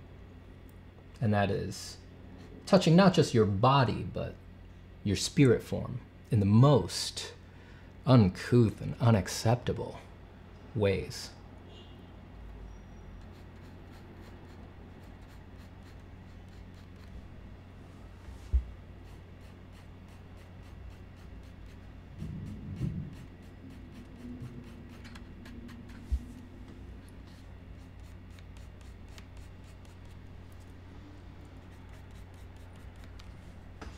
Why you develop this particular style, what you love of it. Why do you love anything that you love? How sure are you that you understand why you are attracted to some people? Why you love your spouse or your partner? Why do you love the kind of music that you love? Why do you find certain views, certain aesthetics more lovely than another one? We can make ad hoc, retrospective reasonings for these things, but can we ever prove that that is really the case? And the heart wants what it wants. We love what we want to love. And our preferences, desires, and cravings arise from a mystery behind the eyes that nobody understands.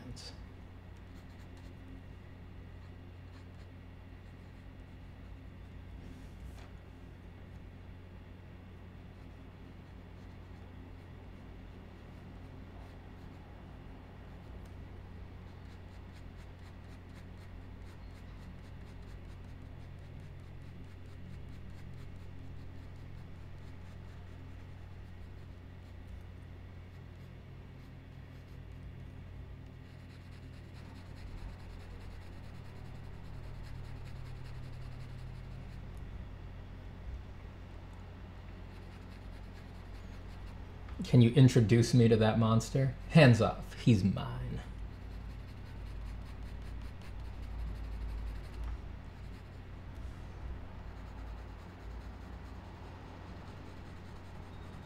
Don't try to get in the way of me and my abomination.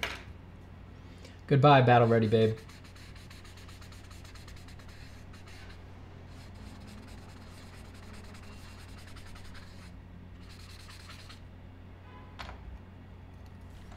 Hi, Steven. How you doing after a long time? I'm good. Just plugging away. Drawing, talking about art, thinking about art, making art, teaching art. Doing feedback, making courses. Surviving, surviving, surviving.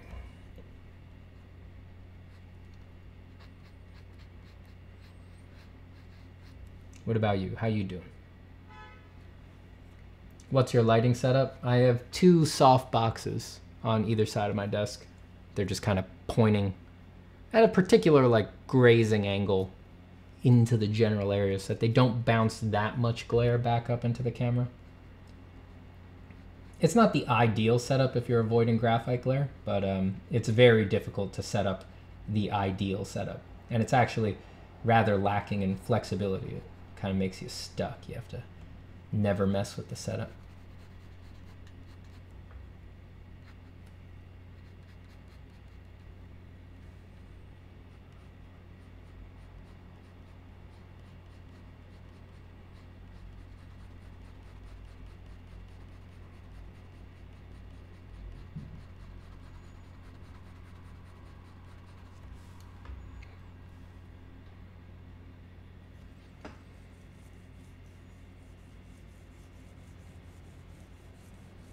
Also want to say I really love and I have huge respect for your art. Thank you so much, Taz Dude. Wait, I'm actually dealing with pleasing cosmic entities who visit me, Steven. How do you know about this and where can I learn more? I mean, you know, we've all been there. We've all had to be the nightly erotic visit of some esoteric abomination for some period. You know, we've all been there. Sometimes a writhing, grabastic, vaguely coherent amalgamation of limbs, flesh, spiritual phalanges, proboscis, mandibles, and glistening guard plates just decides to apparate every evening around 3 a.m. and demand some sort of physical and mental communion of a depth and intimacy that would scar the priests, vicars, and bishops of our world. And at that point, what option do you have but to strap on your most libidinous and rapacious form of desire and perform for the great entity, lest your soul, of course, be cast back into the most primordial state from which it arose? We've all been there.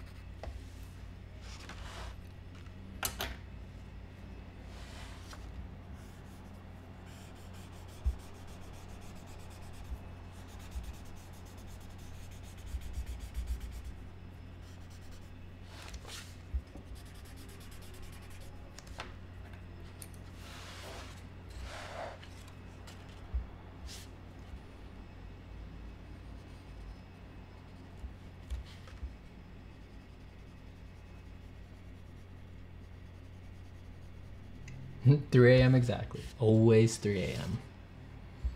Showtime.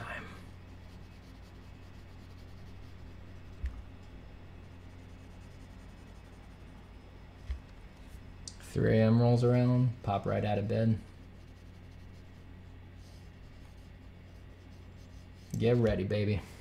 We're gonna break it off so nasty the angels themselves will have to avert their eyes.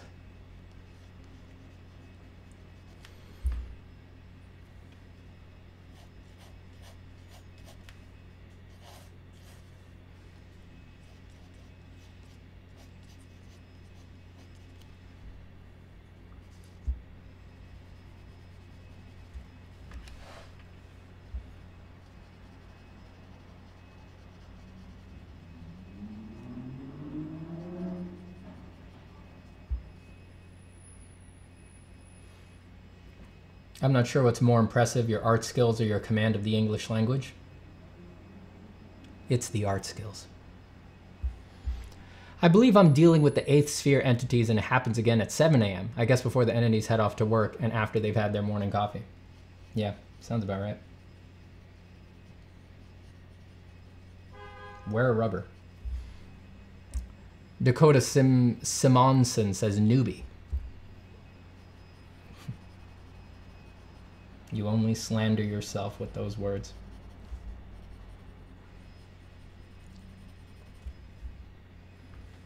Yes, to call me a newbie is only to reveal the depth of your ignorance. I would say, how dare you, but your choice of words alone has already explained to me exactly why you would dare. Because you are, first and foremost, a fool.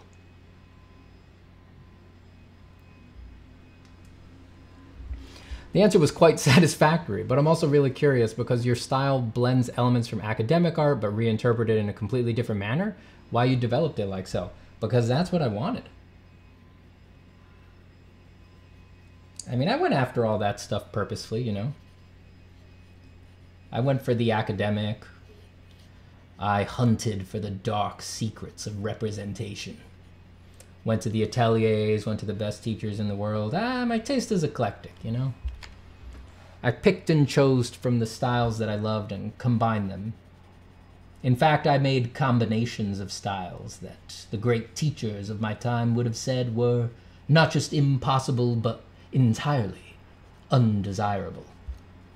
Concoctions and amalgamations of form that would surely only work to enrage and disturb the general populace. But all I could deduce from their worries and their reticences was their complete lack of imagination. Suffice to say, I've always trusted myself enough to venture where others would dare not tread. The fruits of these obscure endeavors speak for themselves, I'm sure.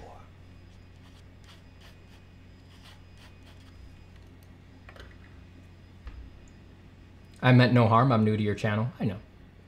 I was just messing with you. Happy to have you here. I just needed something to riff off.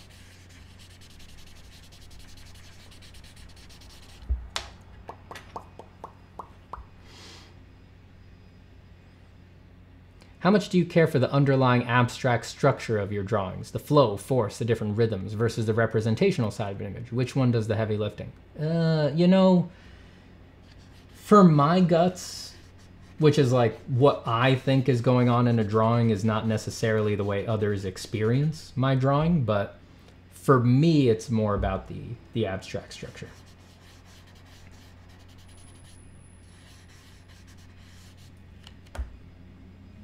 But that's just not, that doesn't mean that's the way it's going to land for other people.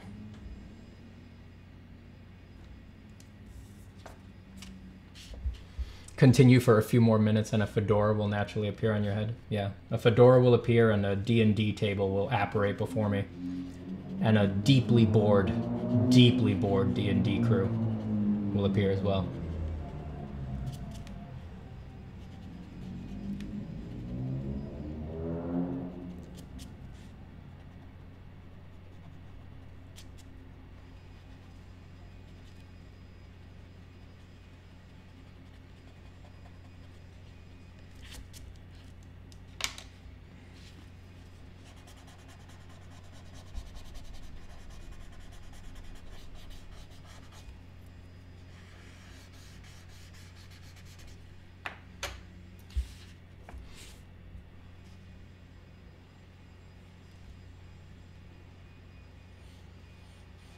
What's the vibe on your Discord? Very friendly. Don't ruin it.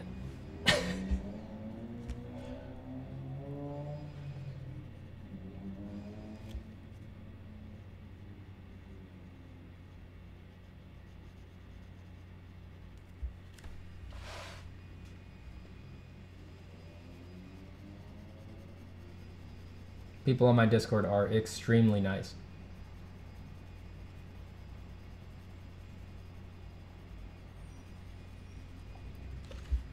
That's because we all just want to be happy while we draw.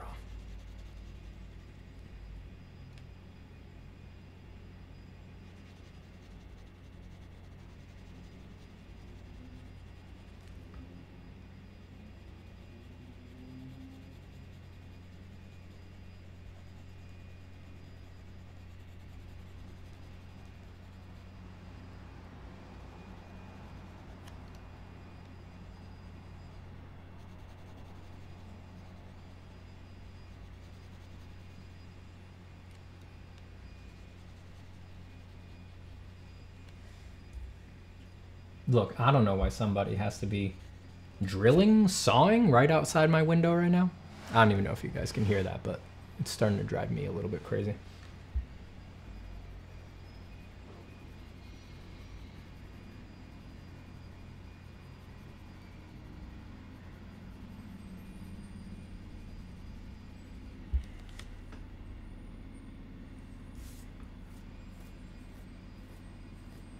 I love the short video you did on shading on Proco. It was really helpful. Oh, I'm glad you liked it.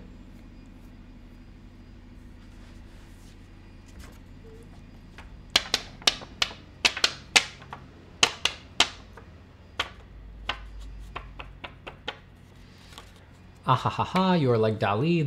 Your whole person is your work of art. Ah, thank you. Well, that's a very kind compliment. I don't think I'm up there on Dali's level, but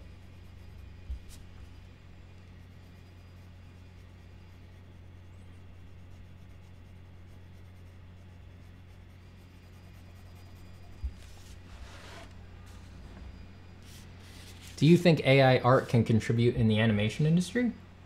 It certainly will. I don't necessarily think it should. They're a sin against humanitarian values.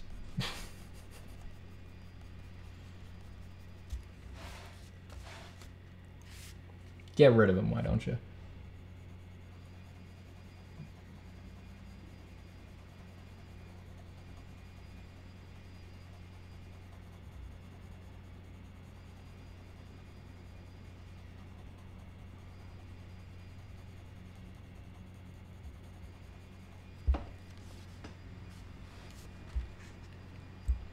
What are you up for today? I don't know what you mean by that. What are you up for today? I'm just working away. I got a lot of stuff on the to-do list, I'll tell you that. I got a lot of stuff I got to do after this stream.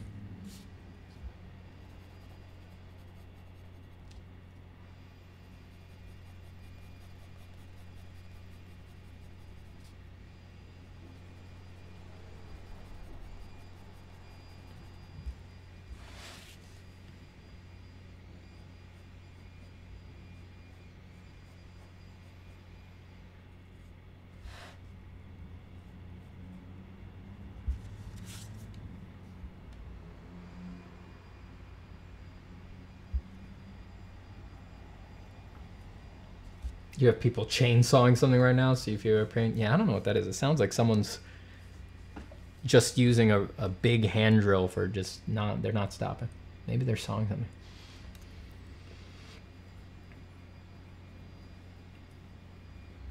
Hello everyone, gotta grab my sketchbook and work along. Nice way to start the day. Very happy for you, Jesse. Good that you have time to sketch. Welcome, welcome.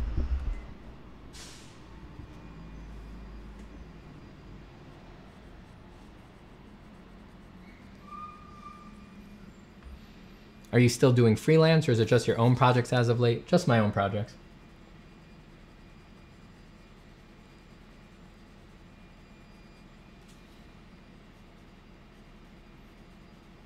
Lately I've been given the jobs that come in away, giving them to students and stuff like that.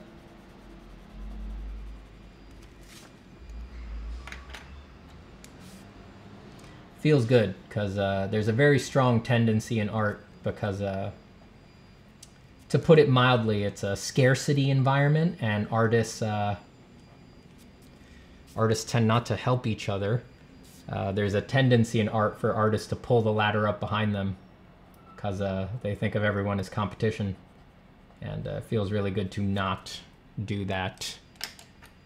Feels good to put my money where my mouth is, or maybe put my money into someone else's pocket and live by my values and help people get jobs and give jobs away and stuff like that. Feels good.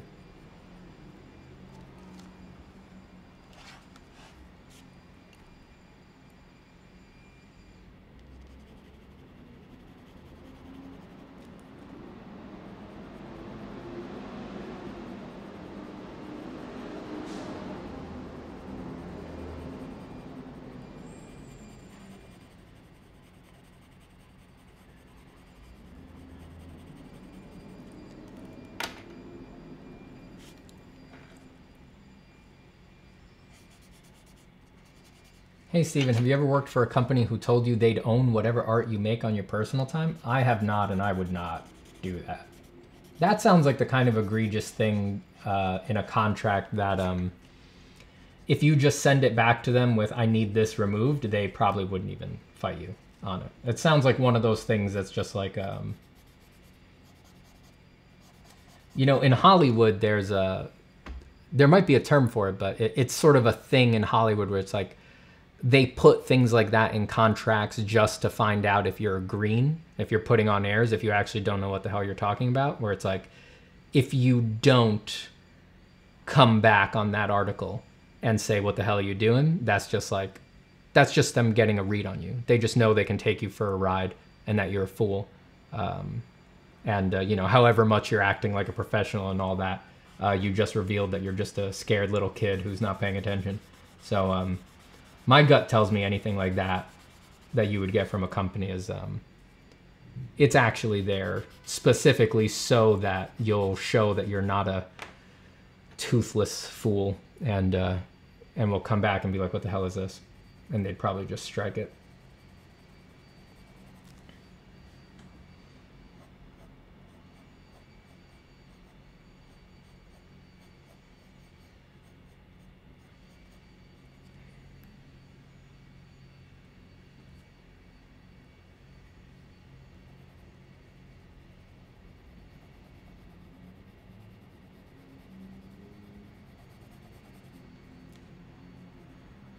And if they were serious, I would not. I personally would not work with them. I guess it's not an issue if you don't make personal work, but I would never. And I would never want to support a company that thinks they can get away with crap like that. It's disgusting. And I do mean disgusting. I find that stuff to be really just abjectly against humanity and against human nature and just indicative of some of the worst evils in the world.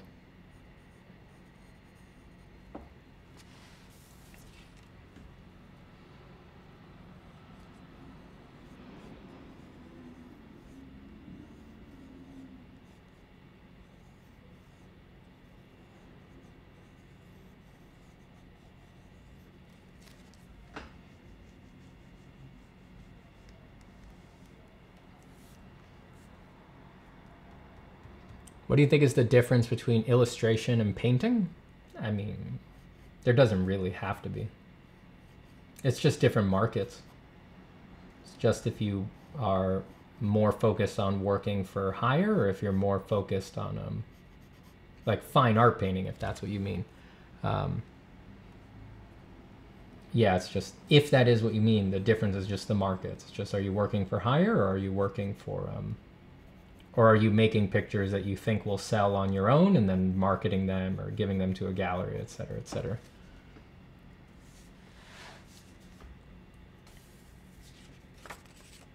Is it too insanely obsessive of me to have a goal to draw 30 portraits of my son for his birthday month? No, I mean, that sounds cute. I mean, as long as you're not expecting them to be crazy every day, like don't... It would really burn you out if you said each one had to be like super complicated or complete or something like that. But if you have tolerance in there for just a lot of them being just relatively quick sketches, I think that's fine. You know, it's just, it's a hard challenge in general to draw something every day for a month, but it's definitely doable.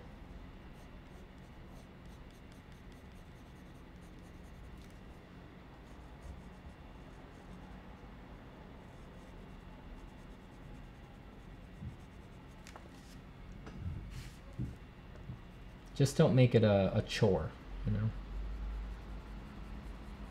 Keep it fun, keep it light.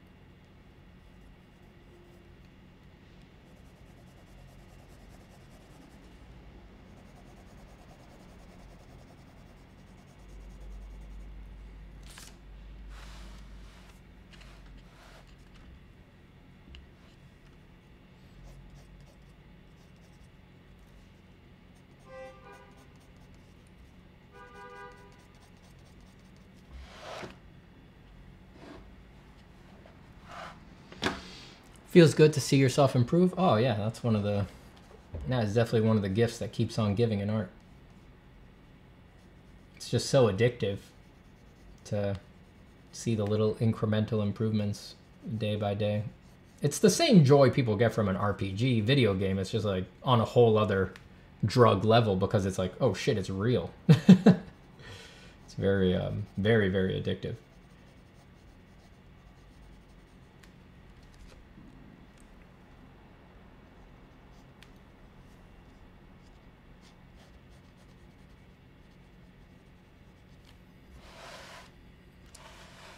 It's like I'm not in some simulation leveling up the stat that says I'm a good artist.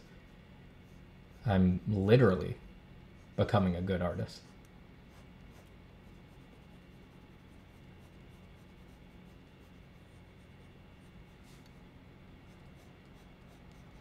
It's very, very addictive.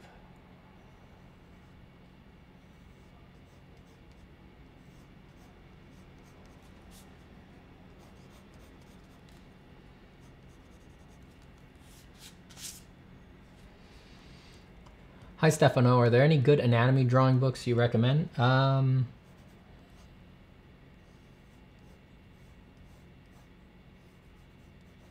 For anatomy reference, I always recommend Frank Delaviere's Strength Training Anatomy.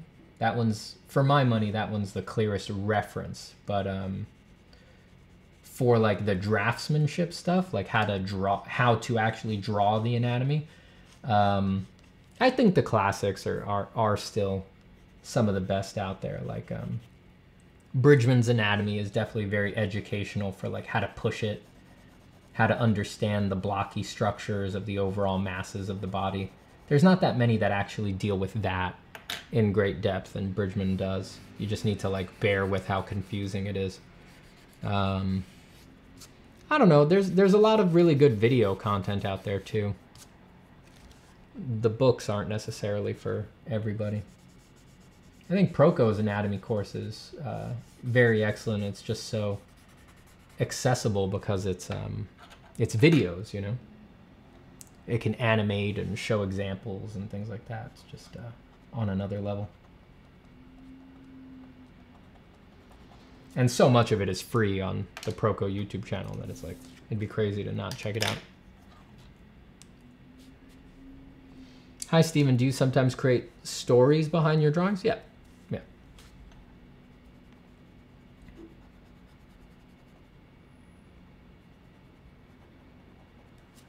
They just kind of tend to emerge spontaneously after you've spent enough time staring at the drawing, you know?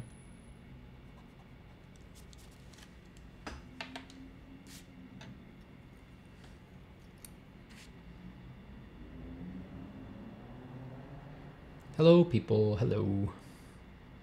I like the thought of drawing images for every year of birth as a gift eventually. It's a flip book or larger work of 30 headshots. Yeah, I think she had a very good idea there.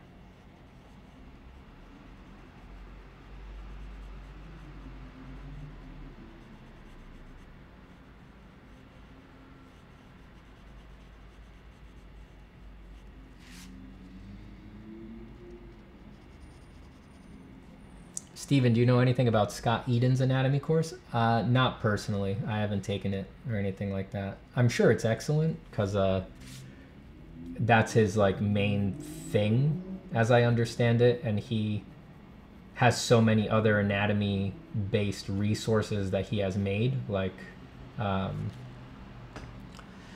he has his own anatomy photography archive that he's made of like athletes moving and doing actions. He like updated the what is it, not the Proudhon, there's a famous écorché that he updated himself. Like he seems very, very serious about it, so I'm sure it's excellent, but I can't say I know anything about it from personal experience. I don't think I know anyone who's taken it either. Probably someone in the chat has taken it and they can let you know.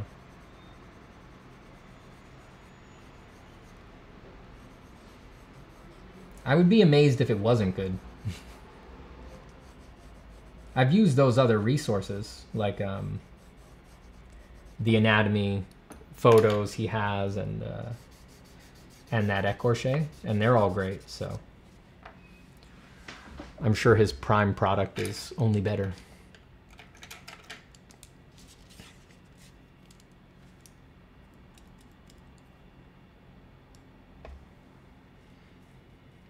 Finishing my unfinished sketch. Thank you, Steven. Way to go, Zane. Go get him. I'm from Russia. Where are you from, Steven? I'm from New York City. From New York, New York. Greetings, greetings.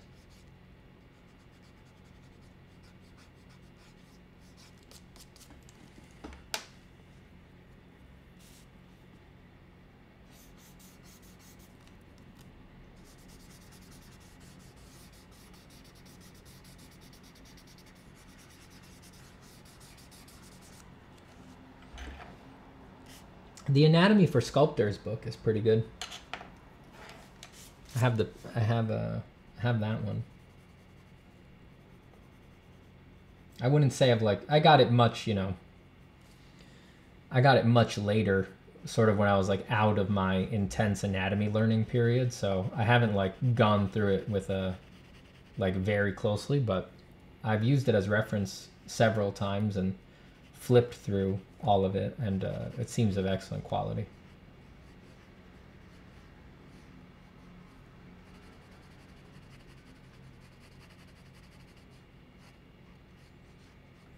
It would have been a favorite, I'm sure, if it had been out when I was really in the throes of my focused anatomy study.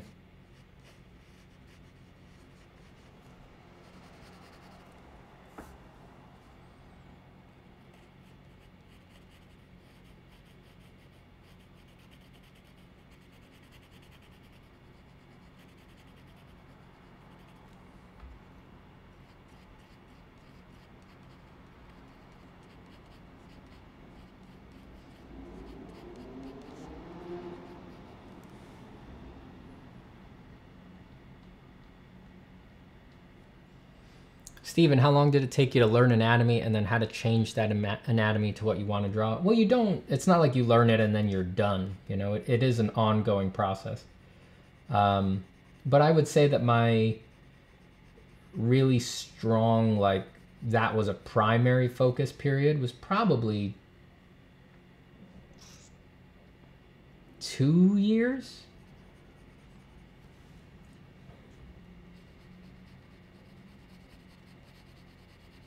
And I don't mean just figure drawing. I mean, or I don't mean figure drawing. I mean anatomy, like the individual muscles, where they come from, where they go, what they do, their shapes, their forms, the way they overlap and things like that. That real specific anatomy knowledge, not figure drawing at large, is what I mean by probably like a 2-year-ish period was like the core learning period. But figure drawing is so vast beyond that I would say that started 16 years ago and is ongoing.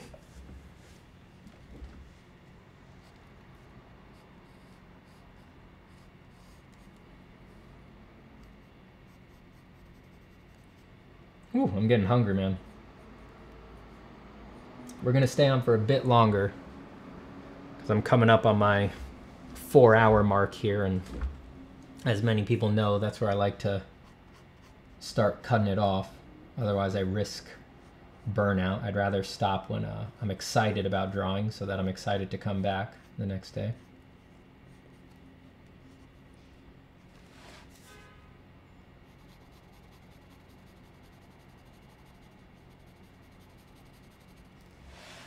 Let's darken some of these areas that need darkening here. Steven, are you watching Hot D? Yes, I am. I think it's quite good. I'm impressed. It's not, it doesn't have its claws in me like the way Game of Thrones did, but it's good. It's good. They did a good job.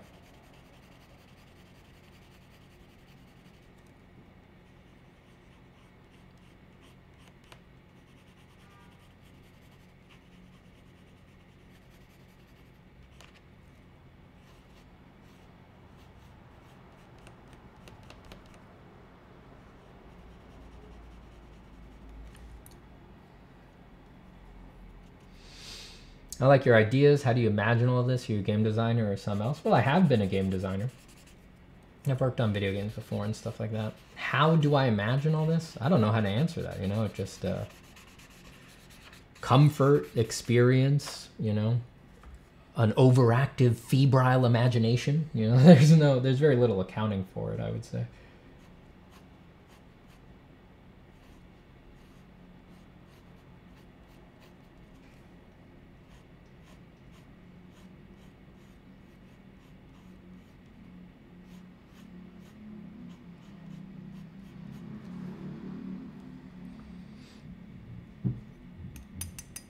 That takes a lot of discipline to leave the art party while it's still fun. Well, it's necessary when you're in it for the long haul, man.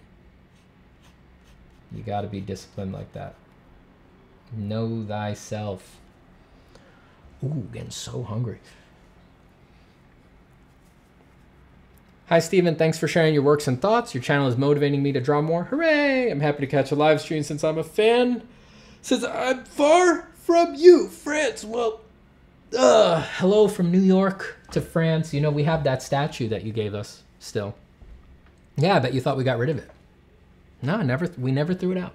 That statue you gave us that long time ago, we still got it. We've actually got it. We have it like out. We have it out and like we show it off, you know, like it's not like in a box somewhere. We have it out. People see it, you know, people see it. So thanks for that.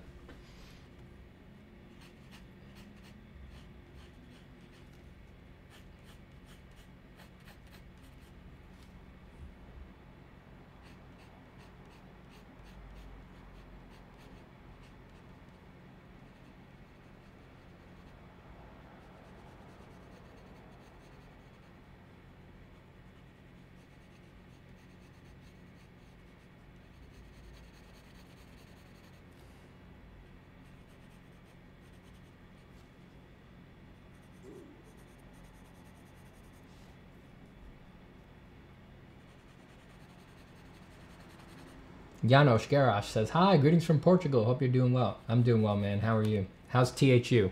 Is it over? You just hanging out in Portugal afterwards? I didn't catch when THU was starting. I'm assuming you're over there for THU.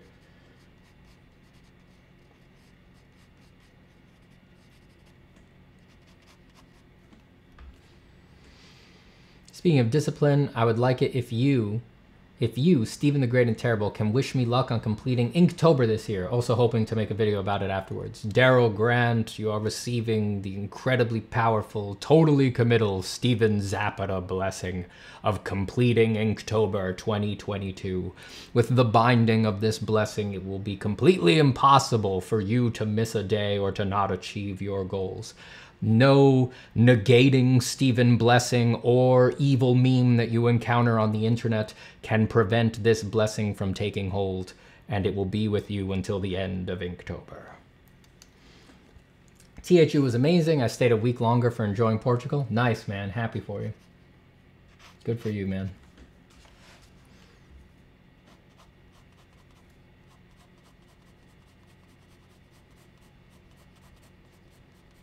Enjoy it. That's great. I gotta go to Portugal. I gotta get out there.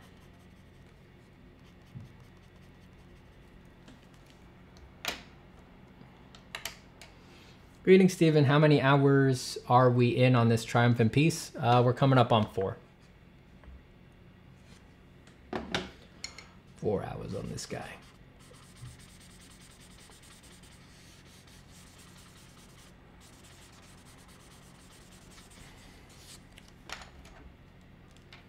It's a good plan. I like it. I don't know if, you know, it's quite a bit different from the first ideas or the first versions of this idea, but it feels me. I like it. I don't know if I'll maybe use this as an access drawing and now go do it even bigger, more elaborate on maybe an 18 by 24 or a 14 by 17, or if we will just leave it as is, as a happy sketch and the complete idea on its own. We will see. I'll follow my heart on that. Got to rest on it. Thanks, Janosch. I feel the determination rising already. Thank you. No problem, Daryl. Did a ton of videos here. Will all be on my YouTube. Nice. Everyone go check out Janosch's YouTube. He's more helpful than I am. He actually, you know, teaches art techniques.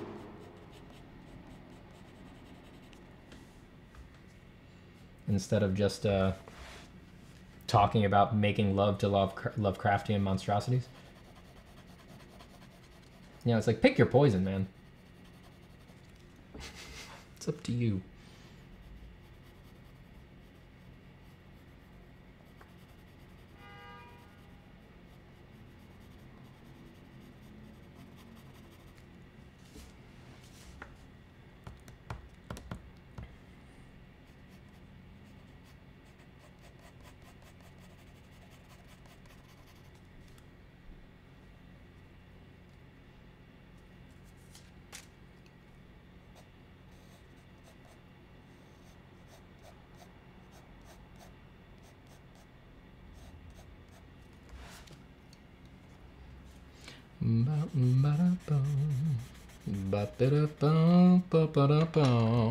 I'm in love with your drawings. Thank you, Aslan. What will it take for a drawing to be considered one of the all-time 100? For me, I don't know. You just know it when you have it. For me, I know that I've done one of the pictures I really care about, where when I'm done, I'm like... It's difficult to put into words, but it feels like... Ah, yes, I'm glad that picture exists. Like, I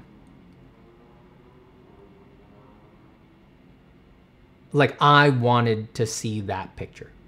You know, like, I know I did it if when I'm done, I'm like, if another artist had done this one, I would have wanted to thank them for it. I would have been like, that's such a nice, good thing that I didn't know I wanted that. When I feel that, I'm like, that's one of them. I really care about that picture. It's like, it's almost like you're in relationship to yourself. It's like, I'm the maker, but I'm also a fan of art still. And it's like the part of me that is the fan of art is thanking the part of me that is a maker of art for making that one. It's a special feeling.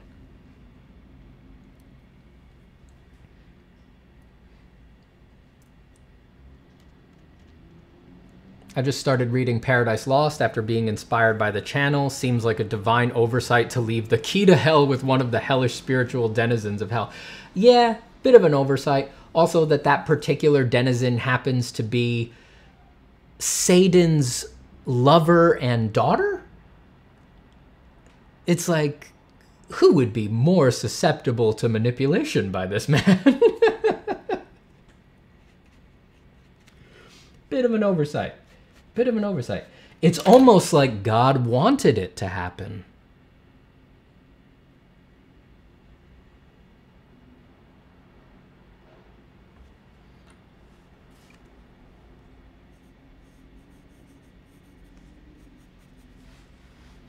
Lose friends, make enemies.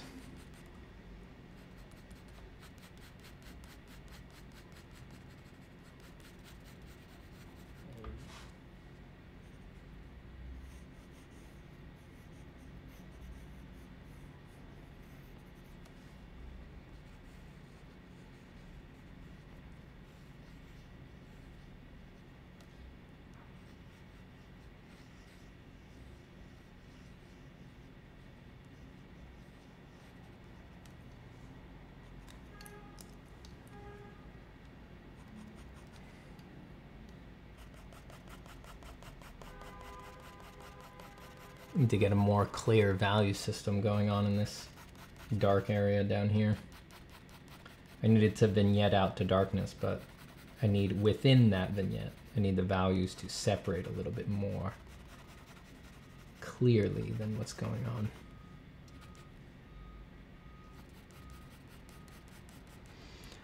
I've been focusing on learning through making art rather than studies. Should I stop to do studies when I can't draw something right / in an appealing way, or should I dedicate time for it? Thanks.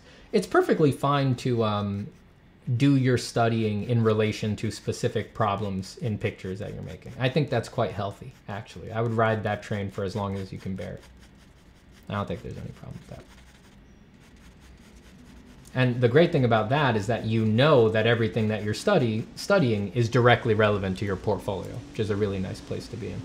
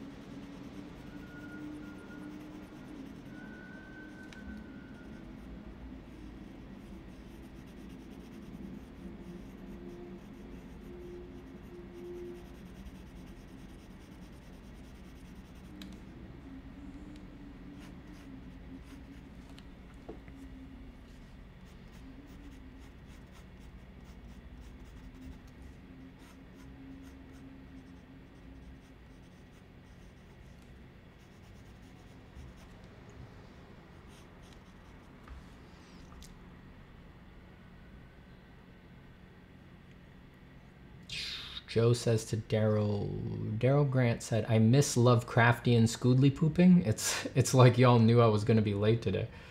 Yeah, dude, Steve started waxing poetically about Eldritch Beast love. I mean, just guys, like, don't stop being such prudes, all right? It's okay to want to have sex with Cthulhu. I mean, he wrote him hot. Like, it's Lovecraft's fault. Like, he made him so, like that line where he says, Great Lord Cthulhu slid greasily into the sea. It's like, my man, how am I not gonna, you know, you just, I mean, it's, I want to kiss a little bit, you know, I just want to like get the big squid beak with like all the big tentacles just like all flickering all around, just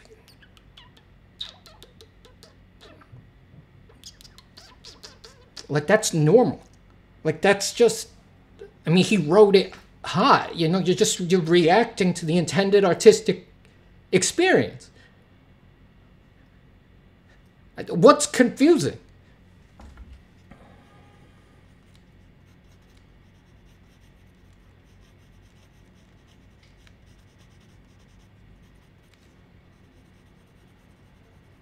It's like, I know what I want him to slide greasily into. All right, I took it too far. I know I took it too far with that one.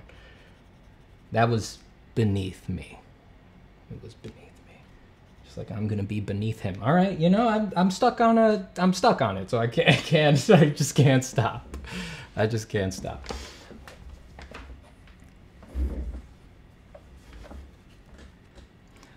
I'm in my 3rd week of Art Center. It's going fast. Oh, Owen. Oh, it's gonna go fast. Better hold on tight. Get ready to white knuckle it for the next 4 years. Don't worry. Me and the rest of the alumni are rooting for you, brother. I didn't graduate.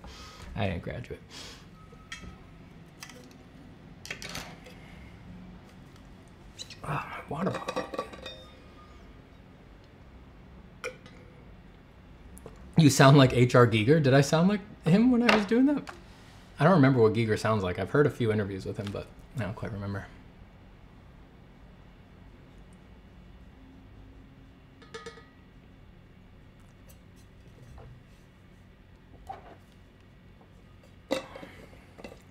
Do you think through the drawing, or does the idea come in the process of drawing? I mean, the details. It comes in the process. It's very, like, intuitive and reacting to things. To be fair, artists have always made Cthulhu pretty dumpy in their illustrations. That's, like, big mistake number 1. I mean, it's in the subtext. This is a extremely sexy arcane beast, you know? Every little bit of him should be dripping cosmic sensuality.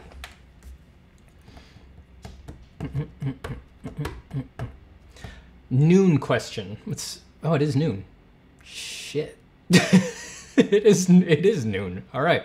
No, you got me. I mean, you got me. Noon question.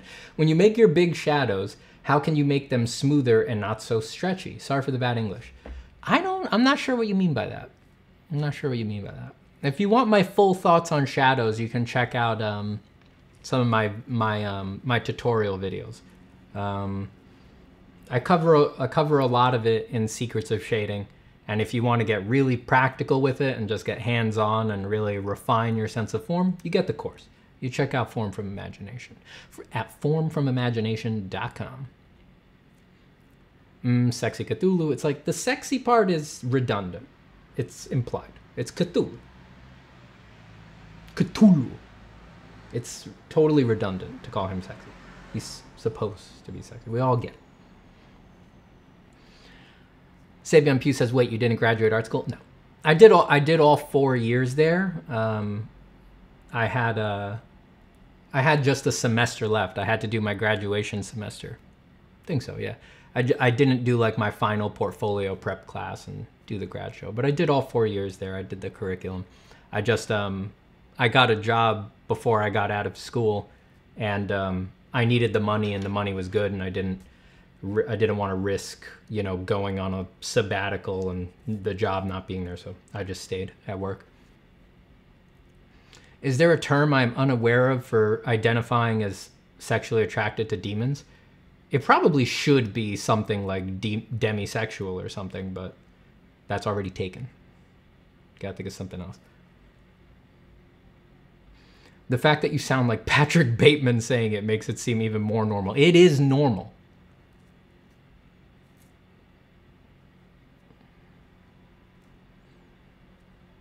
Fun fact, xenomorphs were his wet dream. Makes perfect sense to me. What kind of art is your least favorite art? Just like anodyne market art that people did just because they felt like they had to or they should. It's the kind of art I hate. It's not about the product. It's like, I hate art that is made for bad reasons. That's what I hate.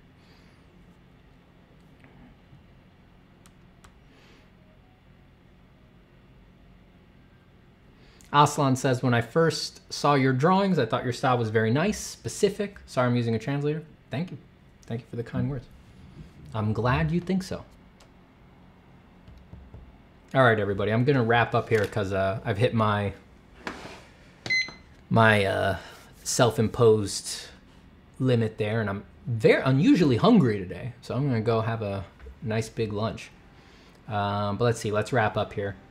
Yo, Steven, how you doing? Karem, I'm doing good. Had a nice morning drawing, love to draw, very happy. What's your opinion on cold showers?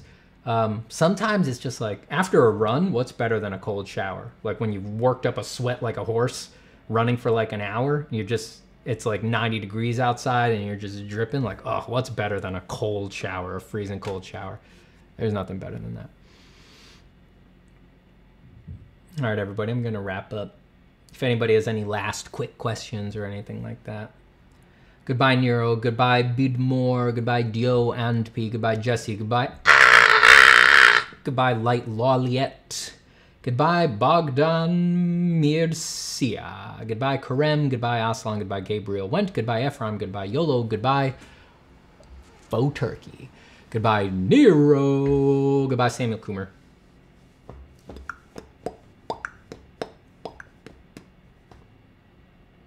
I don't know if I'm done with... I'll come back to this one. I like it. It needs... I want to take it a bit further, though. It's not... I don't think I'm willing to abandon it just yet. So don't forget, everybody, you know, have fun out there. Keep drawing. Be glad. If your dad's an asshole, tell him he's an asshole. Never take your car to the mechanic. They're breaking it every time that they take a look at it. And if you find yourself in a heated, shameful tryst with a cosmic entity beyond mortal ken, try to find some room to enjoy it. You know, like explore new things, you know? Instead of getting caught up in all of the abject horror and the existential dread that will, of course, necessitate, try to, you know, step back for a minute and start asking yourself, like, if I get a little creative here, a little more open-minded, what can I suck to help this experience along?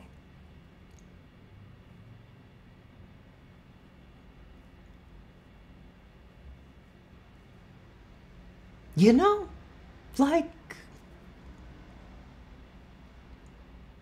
you're an artist, right? Get creative.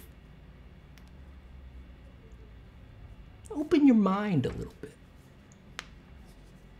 You know, there's a whole universe of possibilities, and the heart is so wide and accepting.